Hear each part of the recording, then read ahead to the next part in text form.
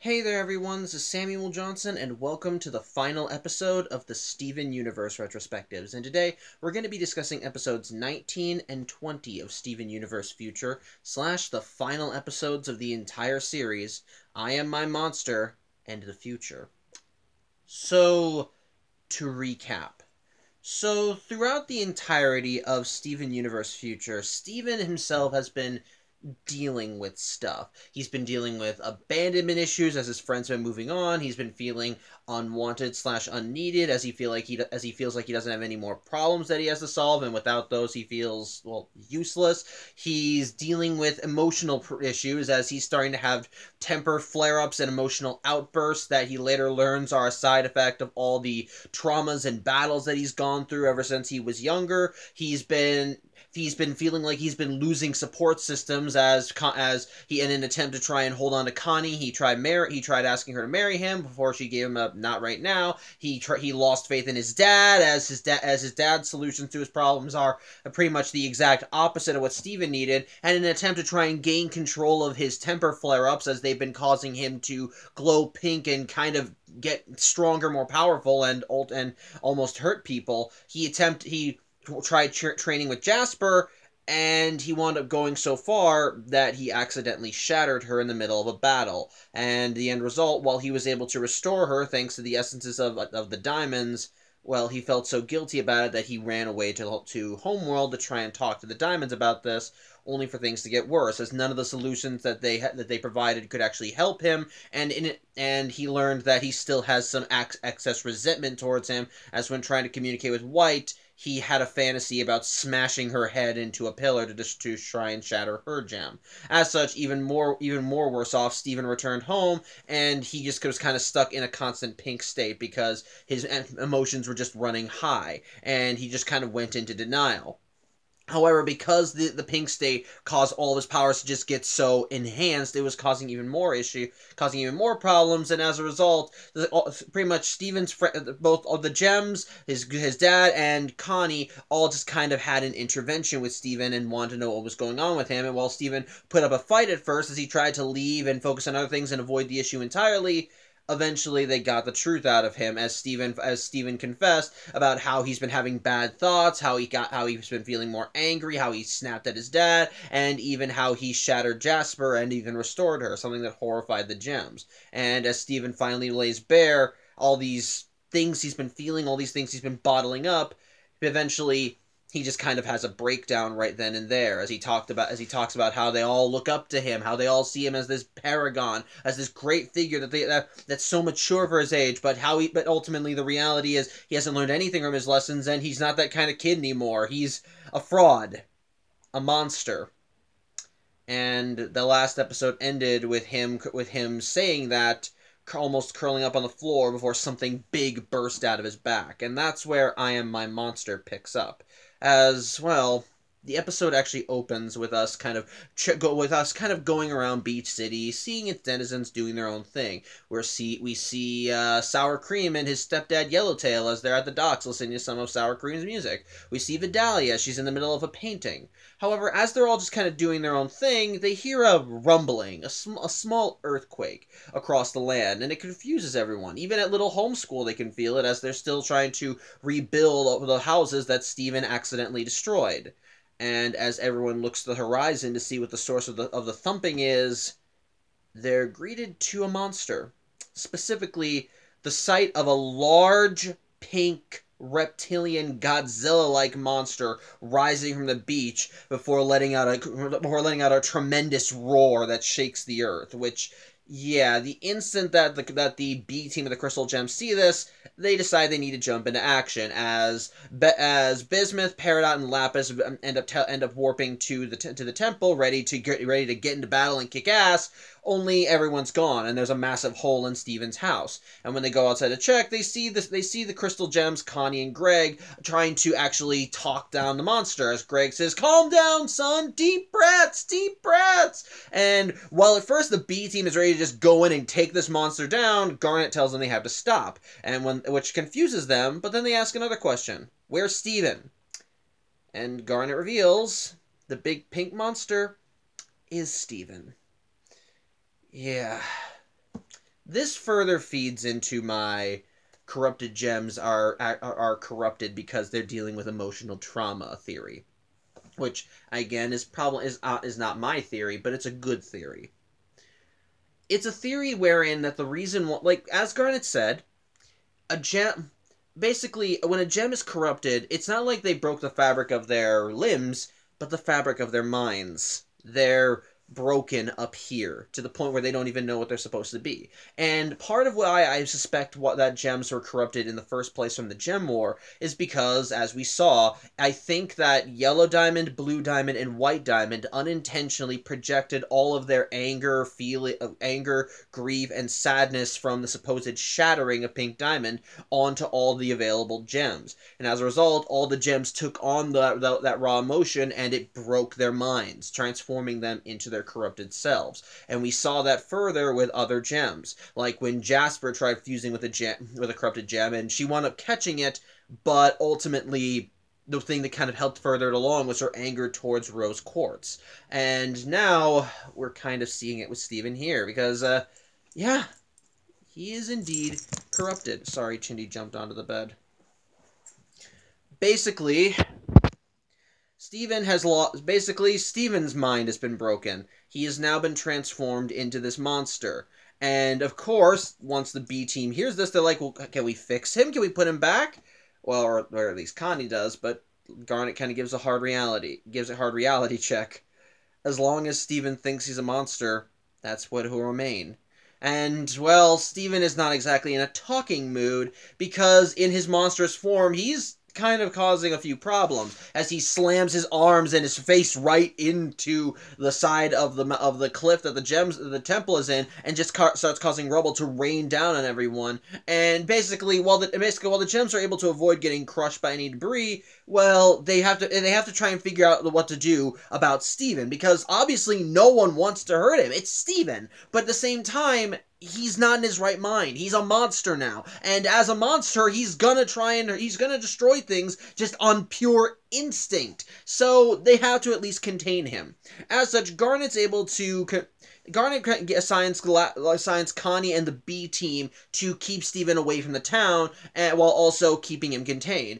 As such, to try and help with the matter, Garnet, Amethyst, and Pearl fuse together into Alexandrite. And as Steven tries clawing his way over the cliffside to get to Beach City, thankfully Peridot and Bismuth are able to get his attention by slamming into him and kind of just smacking his face, because his face has massive horns on the front, and they're able to hit that. And that does manage to get Steven's attention so that he tries chasing after them right into the ocean. And sure enough, once he gets into the ocean, Lapis is able to throw up some water chains to hold him in place. Although, unfortunately, this is a temporary solution at best. And I should also probably mention that when Alexandrite attempted to stop Steven, he threw Alexandrite into a mountain and caused her to unfuse back into the crystal gems. So, again, that's back to that. That was a minor thing. I'm sorry I'm missing stuff. But my point is this. Steven is contained, but they have no idea for how long. Because after all, they can't just keep Steven like this, and they can't just keep him locked up. As such, the group realizes that if they want to heal Steven and turn him back into, well, Steven,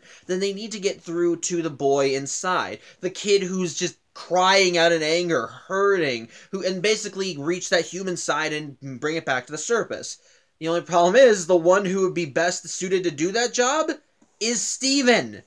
And unfortunately, none of them really know how to get through this thing. And to make matters worse, well, company arrives. As while they're holding Steven in place, guess who should show up but the Diamonds, who arrive back in their three-fourths of the Diamond Megazord, who, the reason they're here is because when Steven ran away from Homeworld, he left one of his flip-flops behind, and they're here to deliver it back, which I kind of love that that's the excuse that they use to come visit, which I think is hilarious. However, when Spinel steps out to deliver the flip-flop, that's when she sees the crystal gems holding Steven in place. And so when the Diamonds come out, they're like, what the hell's going on? Where's Steven? What is that thing? And once again, they have to reiterate, it is Steven, which shocks the Diamonds, and they're very much freaked out because, well, Steven's clearly corrupted. As such, each of them attempt to try and fix Steven, each of them try using the new powers on them, but they all end in failure. Steven's Steven, when Yellow Diamond tries reverting Steven back to his natural form, he manages to resist it. When Blue Diamond tries calming him down with her clouds, he just breathes it away, and it ends up hitting Yellow Diamond and Spinel, which I find hilarious. And then when White Diamond tries using her prismatic powers to try and have Steven speak through her so he can actually talk about all the things he's going through, well, the feedback is so hard that it actually causes White to collapse. And while she's able to recover quickly, it's clear that the thing that she tried connecting with is not Steven anymore. There's no mind up here for her to actually talk to, so there's really nothing to get through to. And unfortunately, things just keep getting worse as Steven continues resisting against Lapis's water chains and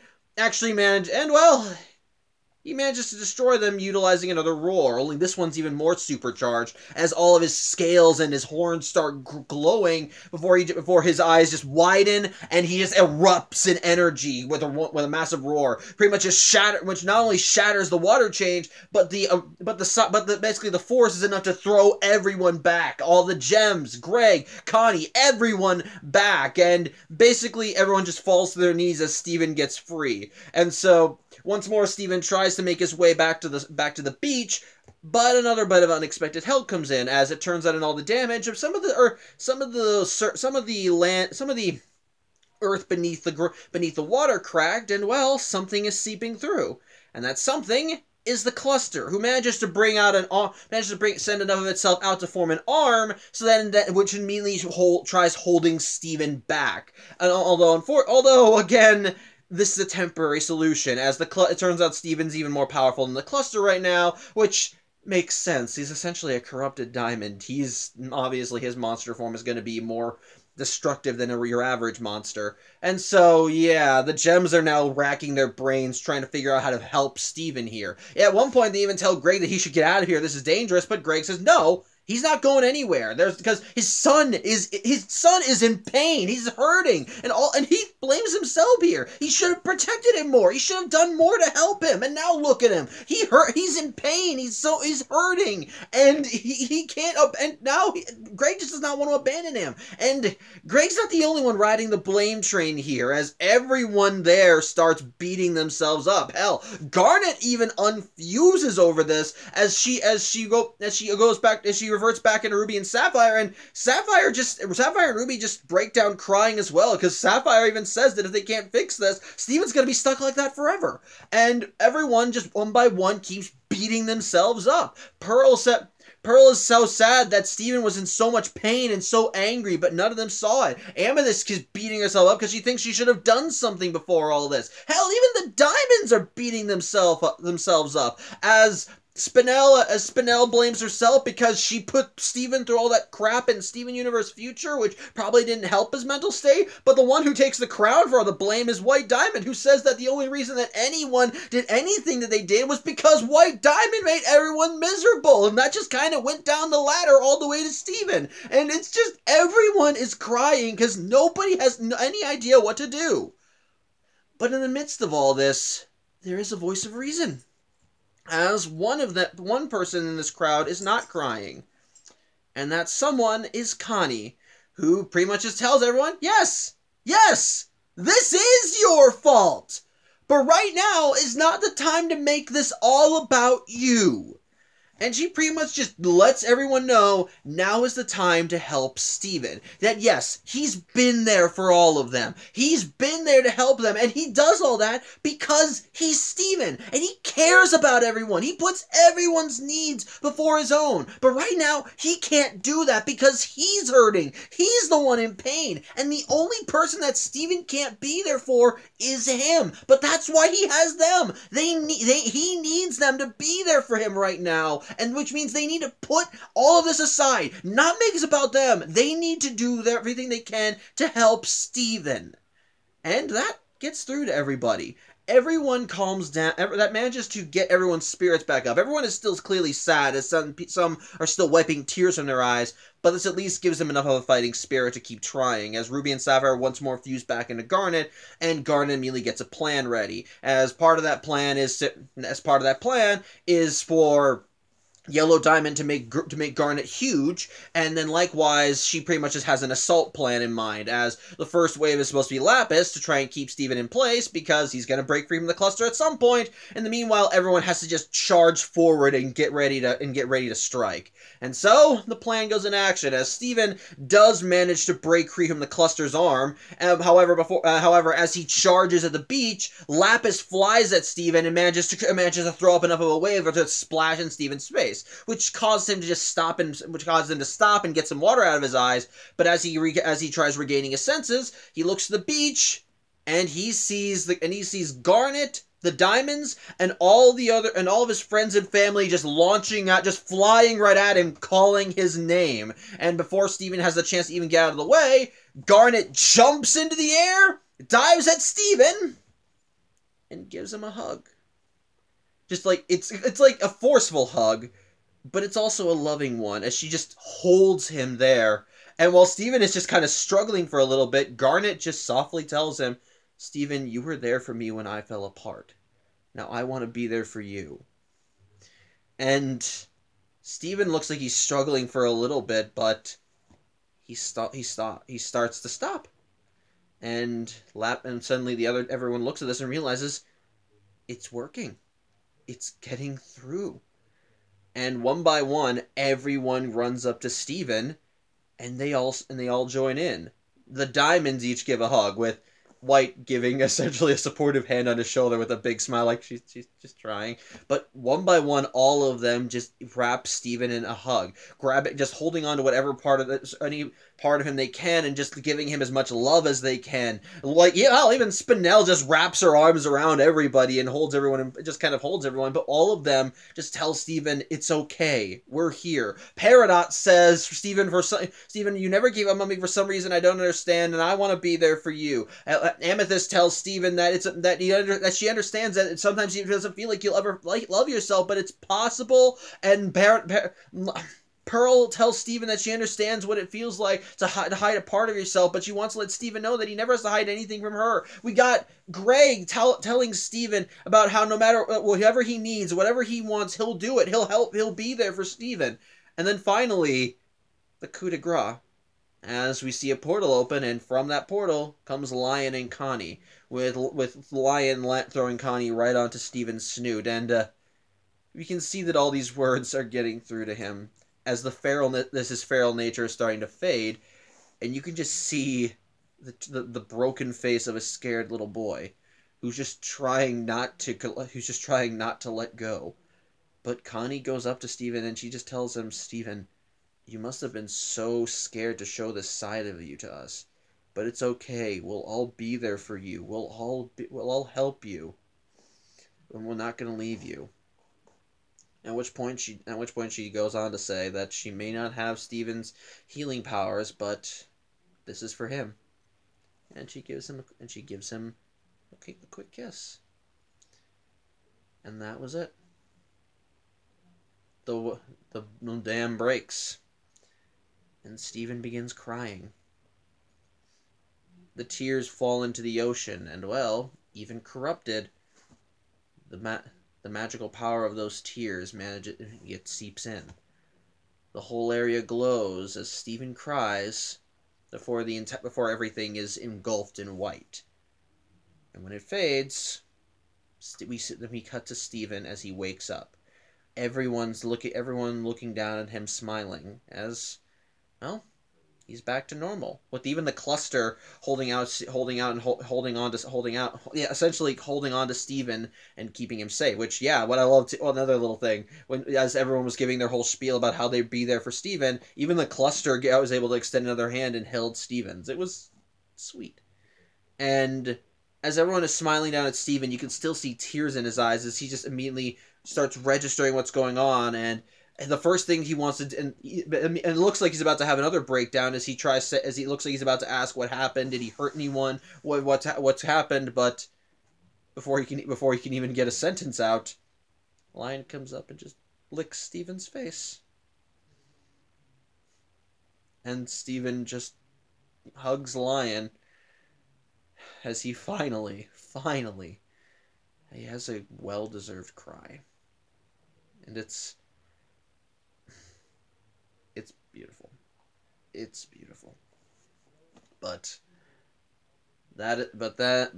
from there we get to the final episode of not just Steven Universe Future, but Steven Universe as a whole, the future. And this episode takes place months after the events of I Am My Monster. Steven has thankfully recovered well from his corruption, and apparently ever since said corruption, the Gems have been keeping a closer eye on him, been a bit more protective of their boy, trying to make sure that he's feeling okay, actually doing well, he's happy, he's safe. They're basically just going into mother mode times 10, and they're not and basically they just want to keep Steven safe. But apparently it's been helping because Steven's been doing a lot better. Hell, in a sideline kind of. So Steven reveals that apparently he's been going to therapy, and that's been, as we can see in this episode, it's been helping out, as Steven is now much closer to how he was at the beginning of Future versus how he was a few episodes ago. So Steven is clearly doing a lot better. Hell, the beginning of the episode actually starts with Steven as he's in the middle of an exercise and just seems to be happy, content, before, the boombox he was exercising to gets destroyed. He's never going to finish that. But either way, the one who destroyed it was Connie, who was riding in on Lion, and basically the whole reason she's meeting up with Steven is, well, Steven's going to be moving.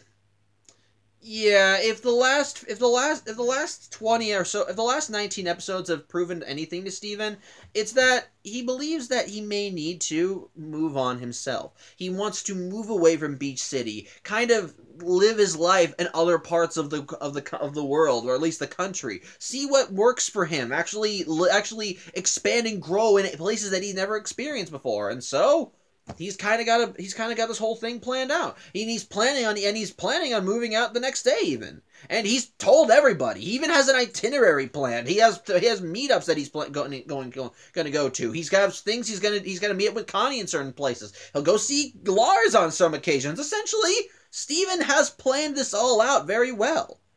The only problem is he hasn't told the Gems.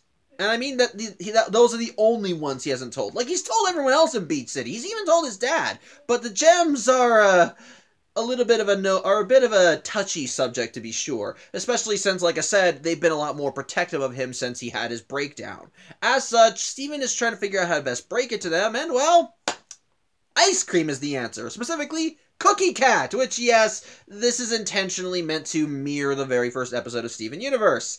They even do the stupid Cookie Cat theme song. I hated it just as much now as I did then. And it will never be endearing. But either way, Steven makes his own Cookie Cat ice cream and presents it to the Gems after they warp back in from a mission, or from little homeschool. I don't know. My point is, he's there to meet them when they come home, and he offers them the Cookie Cats, and, well, they think, wow, that's really nice of you, and so they each have their own, and they each have some of the Cookie Cat. Garnet takes a bite of one of the ears and thinks it's good, Amethyst scarfs hers down, and Pearl, even Pearl takes a very teensy tiny little bite, just for Steven. It's sweet. I like that. And so, as the Gems start reciting the Cookie Cat theme song, well, they get to the part about how Cookie Cat had to leave his family behind, and the mood suddenly turns somber as Steven finally lays bare what he wants to do, as he says that as he talks about how Cookie Cat had to leave his home planet because he believed that maybe he felt he couldn't grow in ways that he couldn't grow any further in his home environment. He needed to expand his horizons. And so Steven tells the Gems that he plans to move out, that he has an extensive itinerary planned. And he can still talk to his new therapist via FaceTime, so otherwise, he does have everything planned out, and Steven essentially braces himself for the emotional outburst, but there is none. In fact, the Gems take this very well, as they say, it's okay if that's what you want to do, which even Steven's a little confused by, but they just say, no, it's fine. All human adolescents eventually have to move on and do their own, and essentially find new avenues of life, so we support you. And so, the Gems, after having say that, all go their separate ways, which confuses Steven, but maybe it's an isolated incident, right? No, it's not.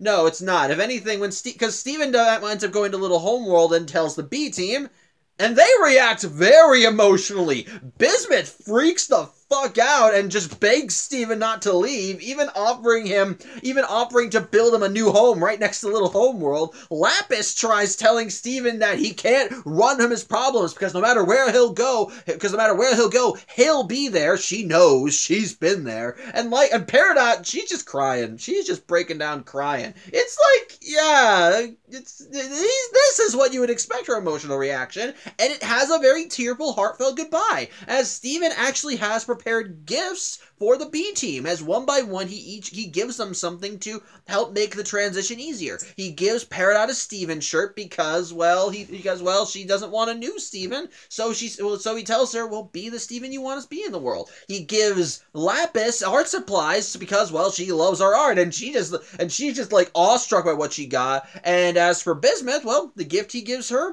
the crystal gem flag, as well. No one's more of a crystal gem than Bismuth. And as a result, the four just get into a massive group hug, as all of them are so sad to see Steven go. And even Steven cries as he just tells them he loves them, and they tell him they love him too. It's sweet. And it turns out that other people are upset with seeing Steven go, as he leaves the B team. He walks through Little Homeworld, and then a massive hole appears in one of the buildings, and I mean, it just explodes from the wall. And from the hole, we see Jasper, which, yeah, like I said, she's living a Little Homeworld now. And I wonder what she does. I would have loved to have seen what she does in Little Homeworld now that she's rehabilitated. Let's say that. Like, what does she do? Does she train? Does she teach self-defense classes? Does she keep the perimeter safe from any intruders? I want to know what Jasper does here. But I don't know. We don't have it, but there are no other episodes that explain this, so it's just a mystery, I guess. But either way, she's caught wind of Steven leaving, and so she wants to go with Steven, at least to be his protector. But Steven says no, he's got to do this himself, and he can protect himself, which Jasper is not happy with the counter-argument, but she has to comply with it. It's a logical, sound one,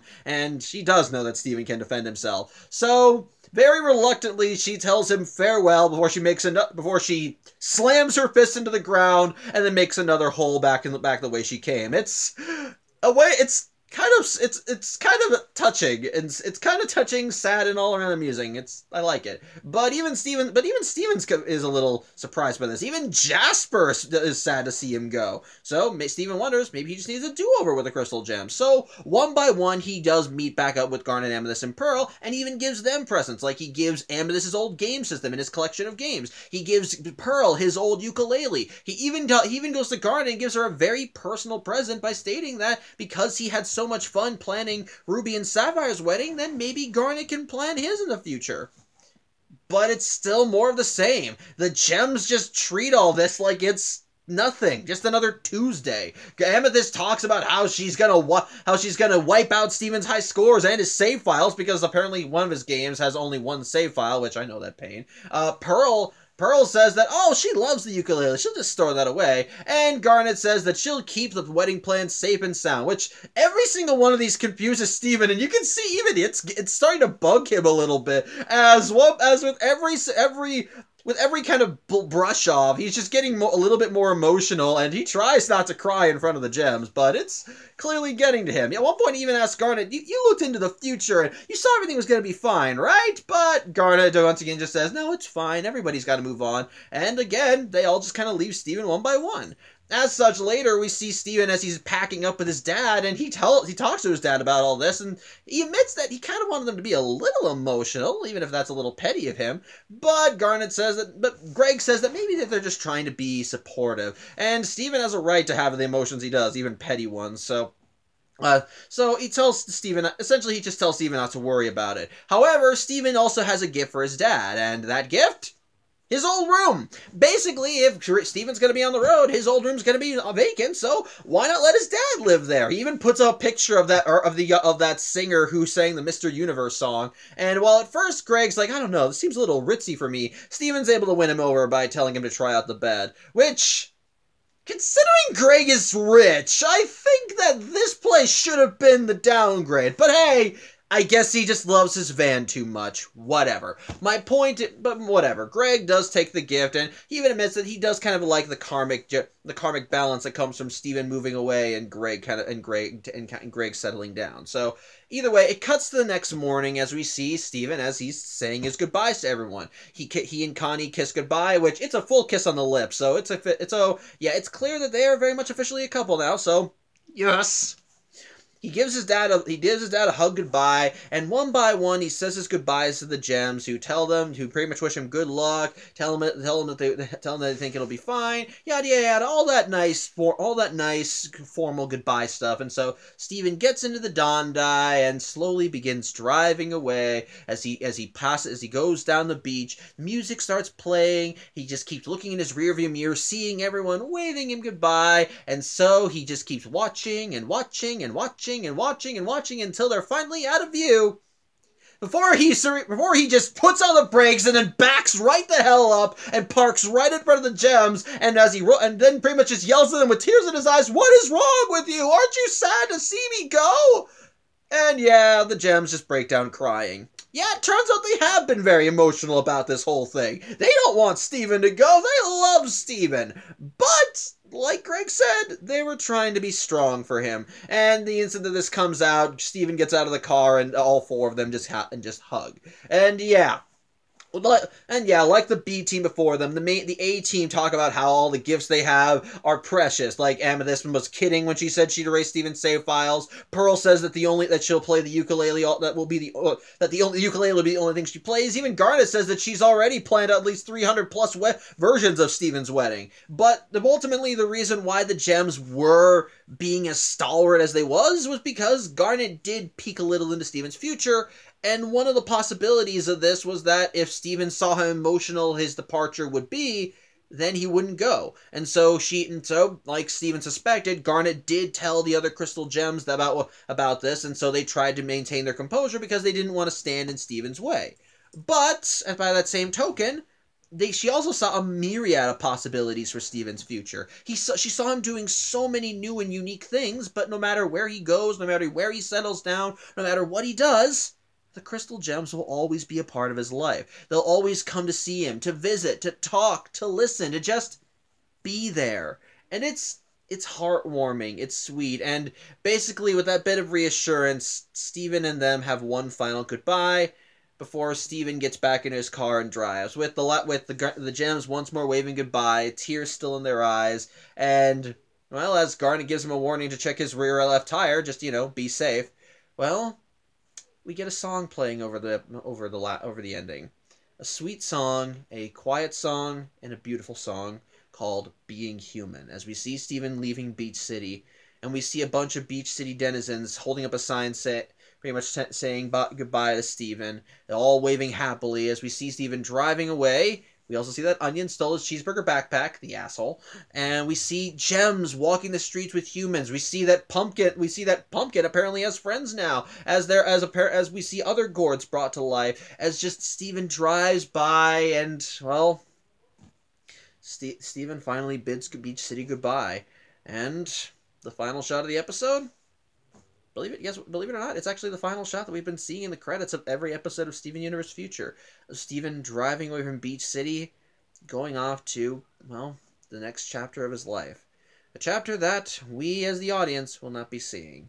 This is his story now, and quite frankly, it's his own.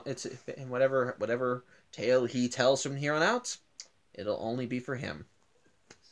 And that, my friends, is the ending of Steven Universe Future. So, let's get into my thoughts on these episodes. Firstly, let's get into I Am My Monster. Just like how the ending of Everything's Fine really hit a chord for me with how realistic it portrayed Steven's breakdown and just kind of how he laid bare all of his problems to the Crystal Gems and his friends and family. The I Am My Monster very much hits the emotional beat in how it feels when you're in that mindset, especially with showcasing Steven as, well, a literal monster. Because, when you hit that low point, when you hit to that, when your mental health is so negative that you essentially start damning yourself, start blaming yourself, and start looking at every little thing you've done and using that to measure up your worth, it hurts. It hurts so much. And yes, it can make you feel like a monster. That basically, if you think that if everyone saw you like this, if everyone saw all your little demons made bare, they would hate you. They would want nothing to do with you, and you would not blame them. You would think you deserved that, and you would keep making yourself believe that. Eventually, you'd become your own worst enemy. No one would need to beat you down because you'd be doing all the work for them. And eventually, when it hits your breaking point, it can feel like you're just alone, just shattered, angry, like you want to scream. And quite frankly, seeing Steven actually take that pain and have his powers actually externalize it in the form of him turning into this fucking giant pink kaiju, it, I think, works. And I like how, and the thing is, even while corrupted, you can see that Steven still hates himself. Like, going back to when Steven was just having went on his quote-unquote rampage, most of his attacks were almost unintentional. Like when he slammed himself into the cliffside of the temple. He was not trying to cause destruction.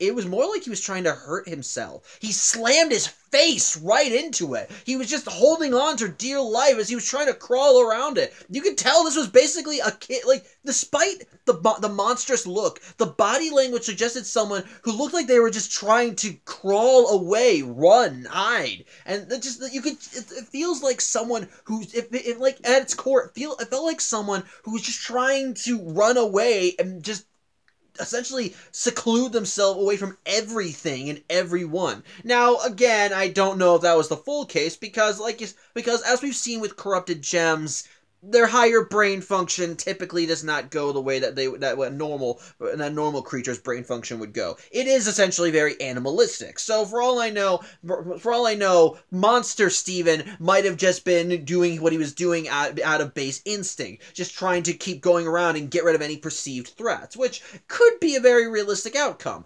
But at the same time, this is still Steven, and considering that the emotional state that led him to becoming a monster was his own self-loathing and him having an emotional breakdown, I think it would make sense why him essentially punishing himself would still be ingrained up here. It'd essentially be basically every part of his functions wouldn't just be about survival, it would be about punishing himself. And in a way, we do see that. And, well, I like the tension that kind of goes throughout I Am My Monster, especially since, well, the key to fixing Steven would be to get through to his human side, to the core of who he is, and allow that to come out. Allow him to essentially calm down, essentially bring out his human side. But the problem is, the one person who would be able to do that is Steven. And, well, none of the gems really know what to do. None of them know how to help Steven right now. And many of them are just freaking out over the fact that they let him get this bad in the first place. Like I said, Amethyst is one of the people who is angry that she didn't see the signs when she could have. The Diamonds are blaming themselves because they're partially responsible for Steven going through all that trauma, if not entirely responsible. Even Spinel is angry at herself. Basically, everyone is sad because they're seeing this boy that they love and care about, who's helped them through so much pain and turmoil, now just reduced to this thing that is its only real mindset is to cause destruction and hurt himself. That is all he wants. That is all he can think about, and none of them know what they can do to help him, but they want to help him, and their guilt over not being able to help them is paralyzing them, and it's it hurts. It very much hurts. Just seeing them all suffering, just seeing them all suffering and crying because none of them know what to do. None of them know how to fix him. None of them know how to let Steven know that he is still a good person, that he doesn't need to keep beating himself up over this. But when they do have the solution, when they do manage to get through to Steven, it's beautiful. I openly admit, when I rewatched this episode for this vlog, when I got to the scene where everyone just rushed at Steven and just embraced him in a group hug and let him know that they would be there for him, that they would help him, that they would do whatever they do whatever Steven needed to help him kind of calm down, to feel comfortable, to feel safe again. I cried. I shed a couple tears. It's just, when you're in that mindset, when you're just beating yourself up, and the only words that go through your head are, you're a bad person, you deserve nothing, a few kind words from people you love and care about are enough to help bring you back up. And it doesn't fix the problems all the time. It doesn't like make the issues that got you to that state go away. But it makes it easier to deal with them. And when you're that bit of reassurance from people that you trust, people that you want to keep safe, it does more than you can possibly imagine.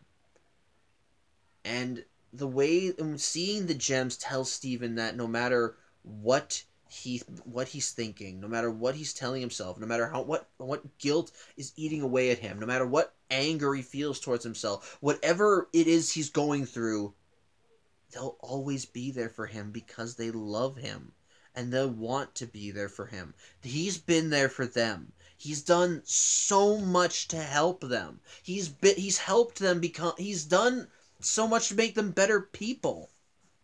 And they want to return the favor. And they'll keep wanting to return the favor because Steven is that much of an important person to them. He's not just this thing. He's not just the group's assigned psychiatrist. He's someone they care about. He's their friend. He's their family. He's the heart of their group. And if something is eating away at him, if something is troubling him, if he feels guilty, or he feels angry, or he feels like he's going to break down, they'll help him. If he falls apart, they'll help him pick up the pieces. If he's beating himself up, they'll calm him down. If he wants to scream, if he wants to scream at something, they'll let him scream at it. They'll let him scream at them. Point is, whatever he needs, they'll do it. Because they want Steven to be safe and happy. And it's beautiful. Just the sentiment, the way they showcase it, it was beautiful. It was just beautiful, and it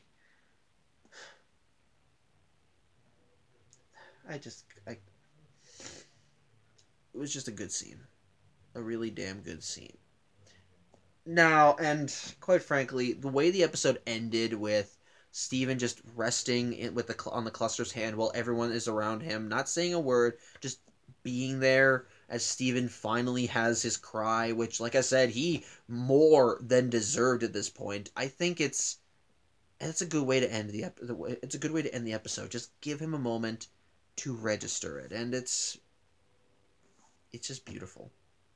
It's a beautiful ending to the episode. Now, with all this said, do I think that the I Am My Monster is perfect? No. I'm not. I love it for what it does right. Do not misunderstand. The emotional connections between Steven and his friend and the gems, his friends and his family, it's beautiful.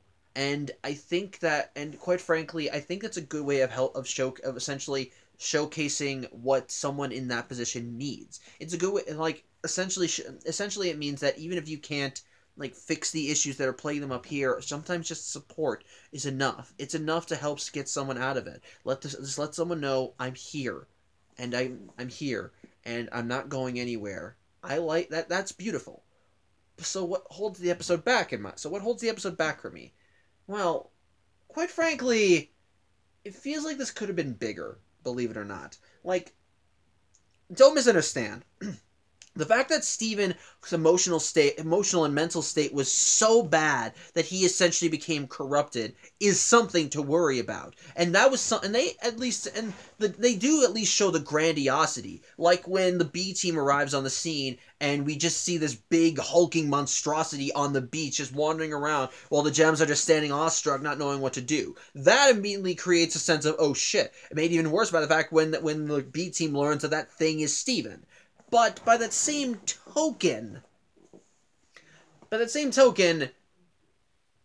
it also feels lesser. Now, to be fair, the gems, like, it's still an 11-minute episode, so you still gotta get through all the emotional beats in a timely fashion without making it feel rushed. And the emotional beats, they hit when they hit the right spots. They do hit everything well. But the thing is, we don't really get a lot of chances to see Kaiju Steven do anything as, well, a monster. He's mostly just contained to the beach, and essentially 90% of this time that he's corrupted, he's mostly contained, which, again, it's smart of the gems to do, as we know Steven, and if he learned he hurt someone like this, that would probably make him feel even worse. So they at least got on top of that, but we don't really see him do a lot as a monster. And they do, like I said, it's emphasized, and rightfully so, that he needs to be stopped and returned back to normal as quickly as possible.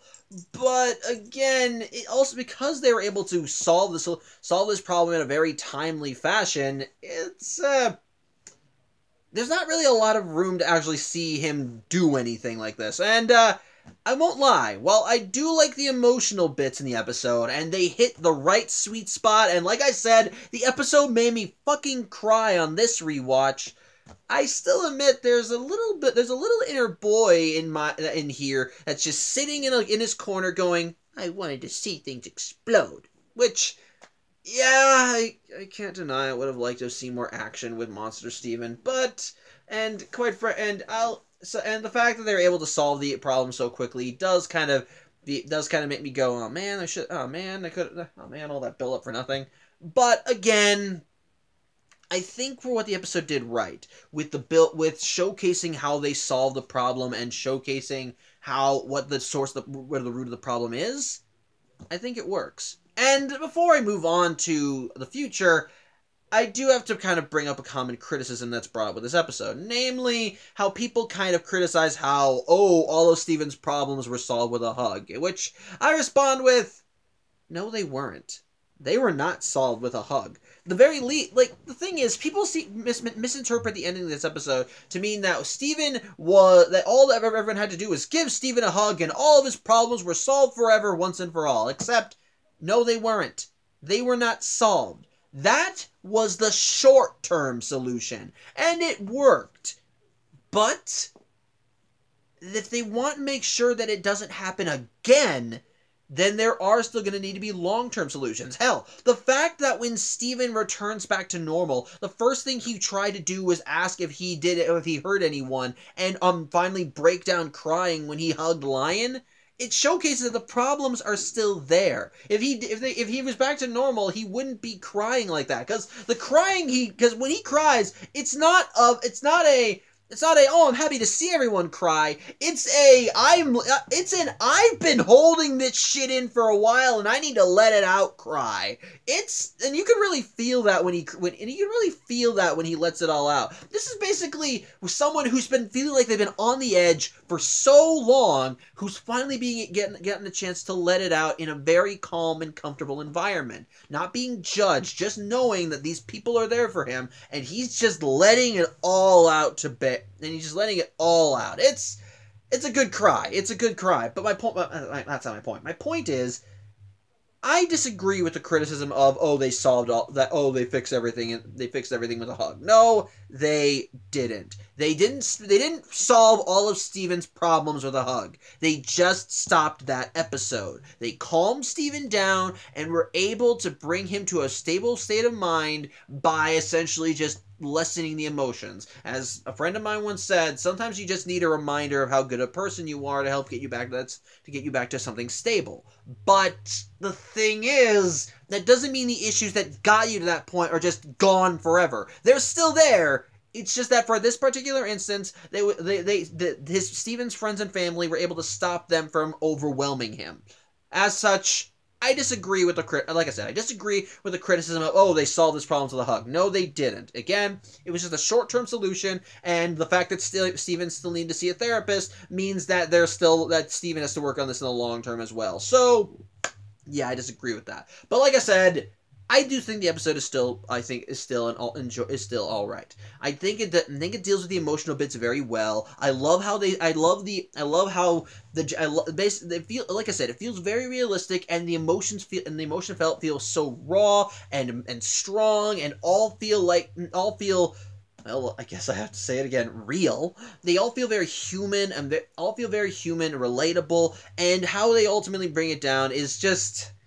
it just hits such a sweet spot, but the fact that it ends with Steven just crying, surrounded by all of his friends and family, it hits right here, and I enjoy that. As for the future, this episode I think is the epitome of the end doesn't come with a bang but with a whimper, because that's how the show ends. It doesn't end with a big climactic battle. It doesn't end with a giant explosion. It ends with Steven moving on. And quite frankly, I think that that's a good way of ending the show. Don't get me wrong. Don't get me wrong. I can understand why people would disagree with that sentiment, and I do sympathize with it. And I do sympathize with it somewhat. After all, after everything that Steven has gone through and everything that's been happening throughout Steven Universe Future, you would think that the ending would be a bit louder, so to speak. Would have more gravitas to it. Would be able to wrap everything all up in a big bow, right? Well, no, well, the thing is, though, I kind of like that this is where we kind of end things. Essentially, we finally see Steven as he's ready to move on with his life. Throughout the entirety of both Steven Universe and Steven Universe Future, we've been seeing Steven, well, keep fighting, so to speak. Even after he saved the universe, he was the head of Little Home School. He was the head of Little Home School and tried to essentially help continue giving gems a place in the universe that helped them, stabilize. It's just that when he got to the little graduation with the off colors, he began realizing that maybe this job wasn't best suited for him, and he wanted to find something else. And part of the reason why he was having his emotional breakdown was because he didn't really know what else he could do. And so basically, now that we see Steven in a more stable state of mind, well, it allows him to kind of discover that for himself, actually want to go off and do something. And again, I think what makes it work, in my opinion, is that we saw Steven get to the brink of destruction. We saw him go to the edge and almost fall over. So seeing him be able to move on with his life, to be able to essentially find what makes him, what he wants to do with his life, where he wants to settle down, I think it's actually really nice. And I admit, back when I first got the complete series collection, and I got to the future episode, it kind of left me shook a little. Mostly because I kind of registered that, yeah, Steven did need to grow up. He did need to move on. Because, as we've shown throughout Steven Universe, change is a part of life. Things always change. Things are going to stay the same in some areas, but things will always change. What happened in Steven Universe? It happened in Steven Universe Future. People discovered new things about themselves, and if they wanted to keep discovering new things, then they needed to go off and do their own thing. Sometimes someone can find themselves in a place they feel comfortable in and feel like they can continue doing for the rest of their life. Other times they want to try something new and kind of find new experiences. That doesn't mean that they hate hate the old experiences. It means that they just feel like they've done everything they can there. And in the case of Steven, he feels like he doesn't need to be here anymore. He's fought the battles. He's saved the universe. He's helped take down an entire empire that was dedicated to subjugating and controlling all these different planets, and managed to reform a good chunk of it into something actually kind and stable and actually working for the betterment of both their society and the universe. Steven has done his part, and quite frankly, he deserves a break.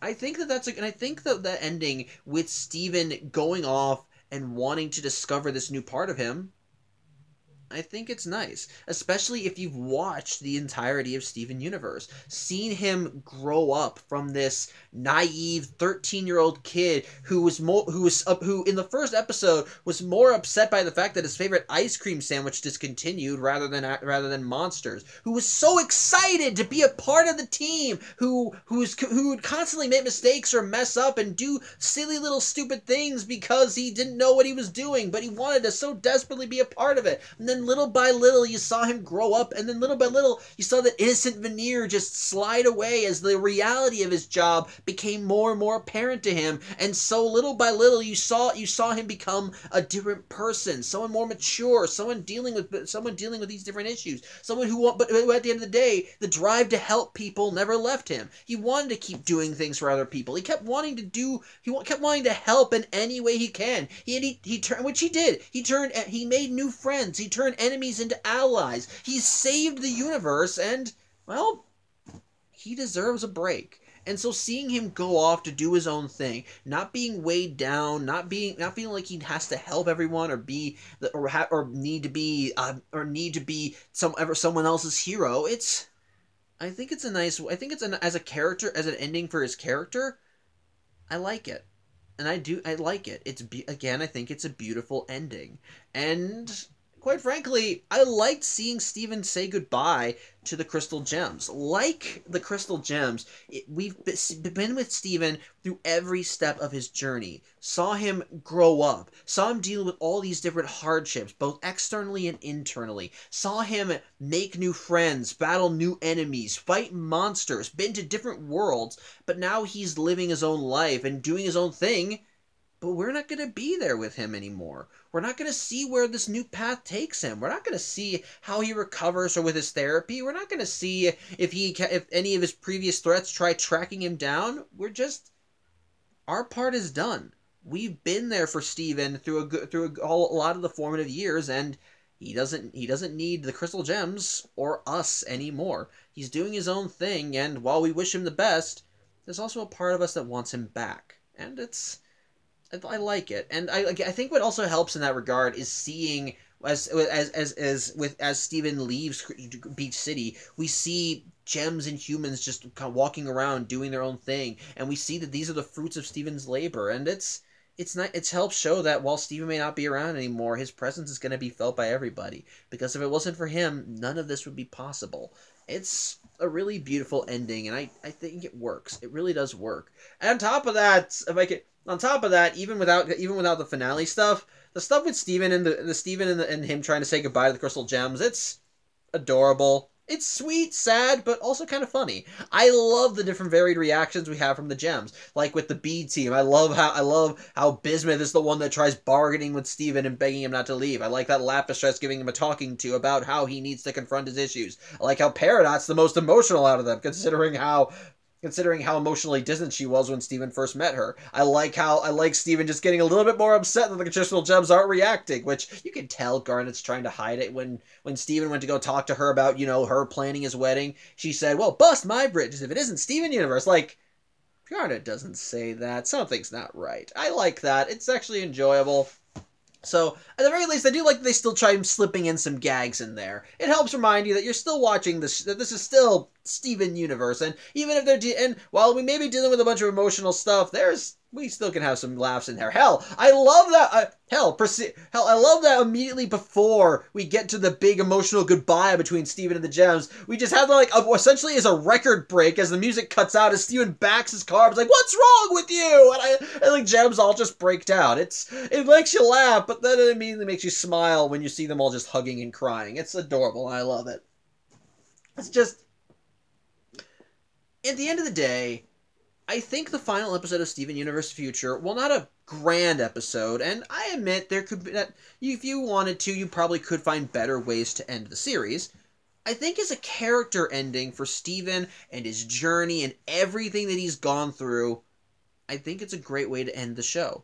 It's a great way to close everything out with him. For him to essentially just move on with his life, find a new purpose, do his own thing, while still being connected to all of his friends and family. Being reassured that no matter where he goes, no matter what he does, no matter where he settles down, they'll always be there for him. And it's sweet. Which again further emphasized that he did that his battle mattered. Again, we see everyone around. We see, like I said, when he's leaving Beach City, we see everyone just waving goodbye to him. We see Gems walking with humans. We see Pumpkin and the Gourds. Again, Steven has clearly made a difference, and kind of seeing him leaving all that and reflecting on everything that's happened. I think it's a very heartwarming and touching way to end it. And like with Steven and the Gems, it feels like you're saying goodbye to an old friend as he leaves Beach City. And it's just sweet, and I love it. So, yeah. But yeah, those are my thoughts on the episodes. And, well, since this is the last episode of the Steven Universe Retrospectives, an hour, and the video's already an hour, I should give my thoughts on Steven Universe as a whole. And, well, I love it. I love this show. It's a very good show. It's not a perfect show. I will not deny that. It's not always perfect. Like, if you really stop and think about the lore with Steven Universe and how some things about how the show operate, you can scratch your head and ask some very obvious questions. Like, for example, if Gems are supposed to be a gender, then why do they use she, her pronouns and even know what he, him pronouns are? If they're just meant to all be the same gender, then they really shouldn't have concepts of separate genders. That's kind of strange. Like, why would they feel affection for one another if this is their whole life? Which, I guess you can make the argument that because they're so secluded, they never had a chance to explore those emotions. Again, you can poke holes in certain bits of the lore anywhere you want, and honestly, you'd probably be justified in that regard. There are some things that when you stop and think about the lore too much, it can be confusing, and I'm not going to pretend it isn't. But, for me, and hell, even some things about the show can easily be mocked. There's a reason why people keep talking about, like, when people talk about how Steven would solve a problem versus someone else would solve a problem, they use that image of Steven crying and having like a wall of text, whereas someone's just looking angry and ready to kick ass. Like, again, you can make the argument that maybe the show solves its problems too much by using the power of friendship and all that stuff, which I can kind of get. Sometimes it is cathartic to see the bad person get punched in the face, and I won't deny even if you want to solve everything with peace, that doesn't mean everyone wants to respond to peace. So sometimes reforms can feel a little forced. Like I said, the Diamonds were one of those were characters that never really felt like they fully reformed to me. Like, I never really felt like that they were ever fully good guys. That it felt like they were always kind of forcing themselves to do the nice things they did, which, again, you could tell in some way, like I said, and you could tell in some regard that they did like what they were doing, but you could still tell that if Steven wasn't the one that pushed them in this direction, they would still be doing the things they were doing, and the only reason they keep walking down this path is because they want to be a part of Steven's life, and if they tried being the way they were before, Steven won't have nothing to do with them, and they don't like that. So, again, there are some things that you can easily make fun of and make fun of and poke holes in. There are, like, again, sometimes it feels like it just is. It doesn't mean it's always perfect. Hell, even the beginning of the show is one of those. It's an example of a show taking time to find its legs. If you actually go and watch the beginning of Steven Universe, doesn't really hit the same. It doesn't really hit that same. It doesn't really hit its stride in the. It doesn't really always hit its stride, which makes sense. It's the first season. The first season of any series is not going to be its best because at the beginning of every series, they're finding their legs. They're trying to figure out what they want to do with what they want to do, and they're still refining the formula. And Steven Universe was no different. In the beginning of the show, it felt a lot more silly, cartoony. It felt like it was more for little kids and felt more inane and all over the map. Like it didn't really feel like it didn't really feel like the big emotional roller coaster that it would become. We didn't really deal with all the traumatic emotional bits that we saw the gems tackle as the show went on. Though there were hints of it. It's just that it takes a while for you to get to the point to get to that more mature spot, if that makes any sense. It takes a while for it to hit its stride and really get into the meat and potatoes of what makes the show great. It does take its time. And quite frankly, while I'm aware that there are certain individuals on the internet who absolutely loathe this show and like to liken it as allegory for a certain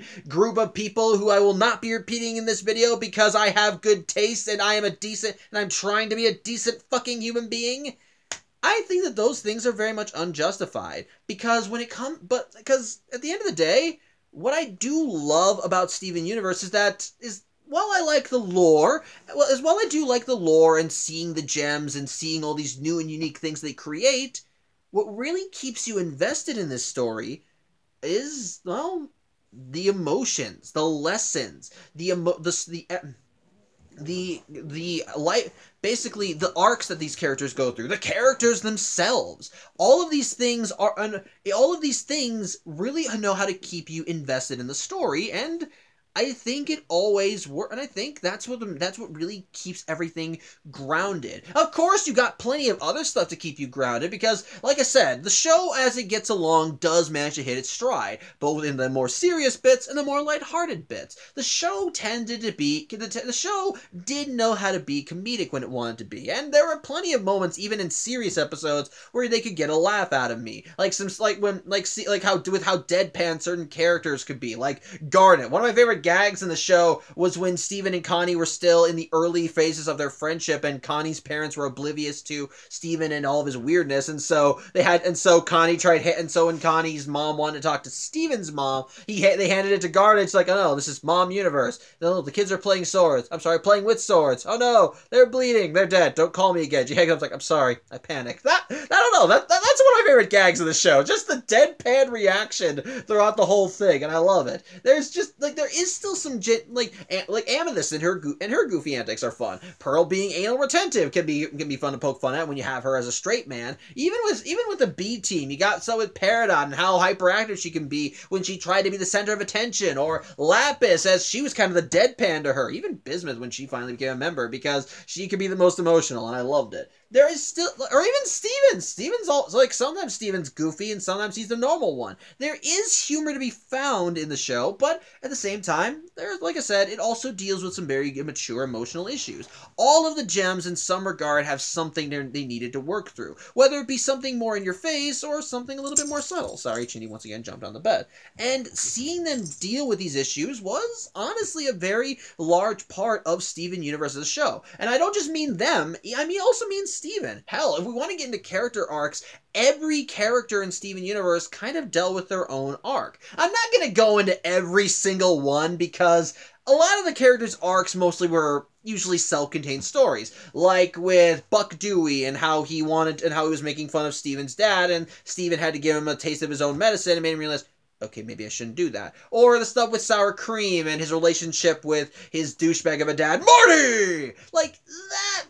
Again, that's good stuff, but it's mostly self-contained, and if I'm being honest, the stuff with the townies, as I'm going to call them, always felt like the lesser part of the show. In fact, let's give that as another flaw to the show. While I don't think the episodes with the residents of Beach City were bad episodes by any means, it also feels like they're lesser when you actually bring in the whole cosmic space aspect of Steven Universe. When you actually introduce the whole concept of the gem species, the gem war of Steven's mom, and all that other stuff, it feels like that's big, that is something that should be having more focus than the stuff on Earth. Now, I'm not going to say that the stuff on Earth is unnecessary, because you do need to actually get to know these people in order to actually give a shit about them. Like, if we had a random alien vessel attacking Earth and we had no idea who anyone in Beach City was, then why would we give a shit about any of them? Like, why should I give a damn about the guy who runs the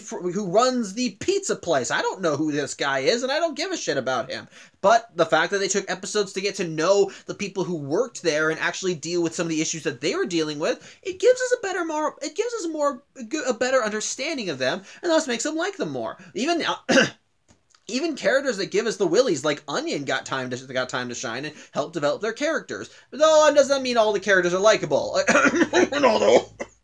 Sorry, kind of dealing with a cough there. But again, when it came down to compare, while that stuff was not inherently bad, and I would even say that stuff was good, compared to the stuff with the gems and the war and the homeworld and all that stuff, it felt lesser. And while I didn't hate any episodes that dealt with townies, they always felt like they were a distraction more than what should have been the main focus. And it did drag the show down a little in terms of pacing. And if I want to get into another meta thing that definitely could kill interest in the show, the time frame between episodes. You wouldn't have noticed that from how I've been doing these vlogs, but Steven Universe had a lot of hiatuses between episodes. Basically, at several points in time, the Cartoon Network would release a handful of episodes and then just stop. Like, just stop dead in their tracks, and then basically everyone would be wondering, where's the next episode? Where's the next episode? And then, they probably released another episode there, or a handful of episodes there, or maybe do one here, and so on and so forth. And they would do this, for a while. Basically, the wait time between episodes was always very long, to the point where when the new set of episodes came out, the interest in the show would almost die. I wouldn't say almost die, because there was always dedicated fans, myself included, who were always waiting eagerly for these shows. Hell, whenever there was a leak online, there would be plenty of fans who would want to flock to it, while other fans would want to, want to watch it on TV, which I understand. Both camps I can understand. Quite frankly, it is probably better to wait and watch it on the show, because you want to actually support the people who make this shit. It's part of the reason why I got the DVD, because I want to support this show and actually make sure the people who make it are getting their money's worth. But ultimately, when it came down to scheduling, Steven Universe suffered, and the fact that it even made it as far as it did with the hand that Cartoon Network dealt it, it's a miracle. It's a fucking miracle, seriously. Apparently, if you look up the stories of the people who worked on the show, apparently upper management did not work with them very well. And even so, like the Steven bombs that they would release, where they would release like a week's worth of episodes, that was not the Crewniverse's idea. That was Cartoon Network trying to push something, and the Crewniverse didn't like it, but the people on high ordered it, so they had to comply whether they wanted to or not. So ultimately, their hands were kind of tied in that regard. But again, it's very much a meta problem with the show, which the contents of the show itself I don't think are fully affected by that, unless you're watching it live when it was on TV, like me and many other fans. But ultimately, it was still a thing that definitely hurt the show in some regard. With that said, though, the show itself, I think, still is strong. And even when it encountered problems in terms of pacing, like with the finale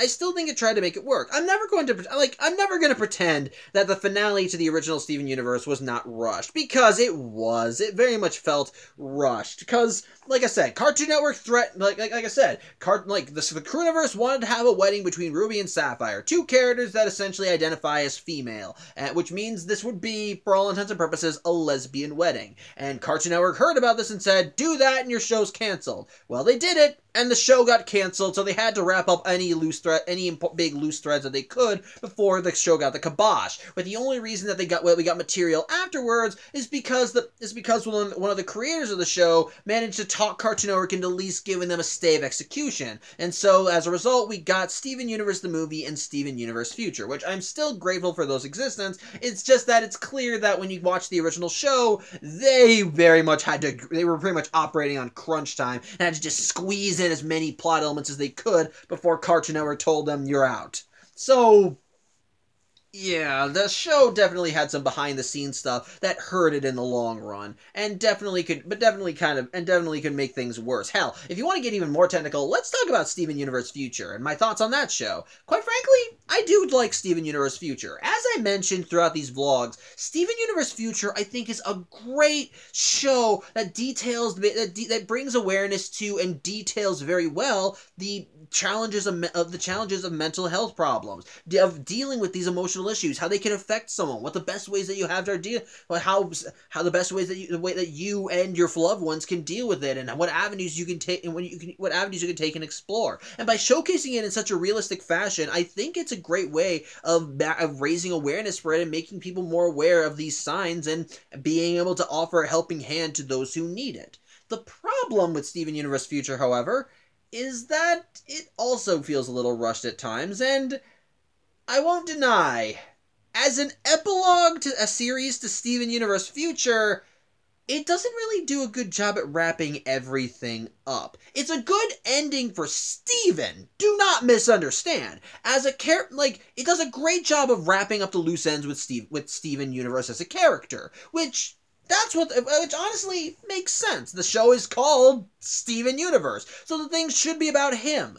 It's just that it's a part of the reason why people like me, some people were invested in the show, was also the lore and the stories and learning how things operated. And like Steven, we learned about these things and we learned about all these new aspects of this world, expanded on it, how the gem hierarchy worked, what Steven's mom was really like, all the challenges that she went through. And like Steven, we were drawn into this world and wanted to see how it developed with him. So the fact that we didn't essentially get all these major plot elements and essentially wrapped up and answered, it feels like it's a letdown. And if I can state my own complaints, one of the things that I was really wanting to find the answer to was where the diamonds came from. Because we know how gems are typically made. You have an injector, they put something in the ground, that thing absorbs all the nutrients surrounding the ground, and then poop, out pops a gem. That, at least we know, in that regard, we know how gems are made. And hell, for some gems, they have to be born under certain special circumstances, like pearls essentially had to be grown like a regular pearl, and even once a pearl is ready, they have to be customized for their owner before they can take a form. But again, that only is about those are the grunt soldiers in the Gem Empire. What about the leaders? What about Pink Diamond, Yellow Diamond, Blue Diamond, White Diamond? Where did they come from? Clearly they're clearly bigger and more powerful than as your standard gem. They're still gems. Their bodies are still hard light holograms. They can still, if you hit them hard enough, they will poof and eventually reform. And if you shatter their gems, they will die. So clearly they came from somewhere. Did they form naturally, or did someone make them? Do they have a grander purpose, or are they just randomized?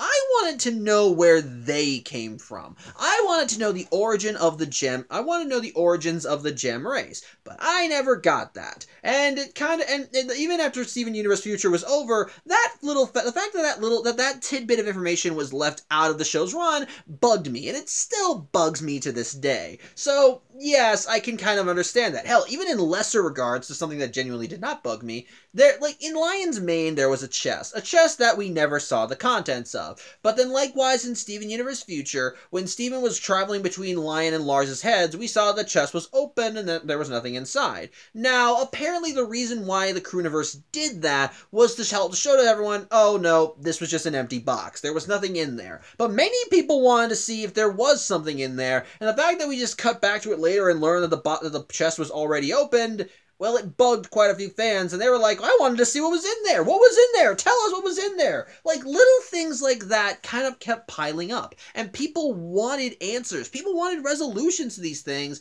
but ultimately, because the central focus of the show was always Steven, no one really ever got those answers because, well, that was not the story they were telling. The story was about Steven, which that's another flaw that some people have pointed out, and it's one that I do kind of agree with. Because the show was always focused on Steven, there were some details that we would always miss. And that's always because the central focus of the show was always Steven. We would always be following him around and seeing all the things that he saw. We would be learning the things that he learned about. We would only be learning these little bits and pieces of lore because Steven learned these bits and pieces of lore.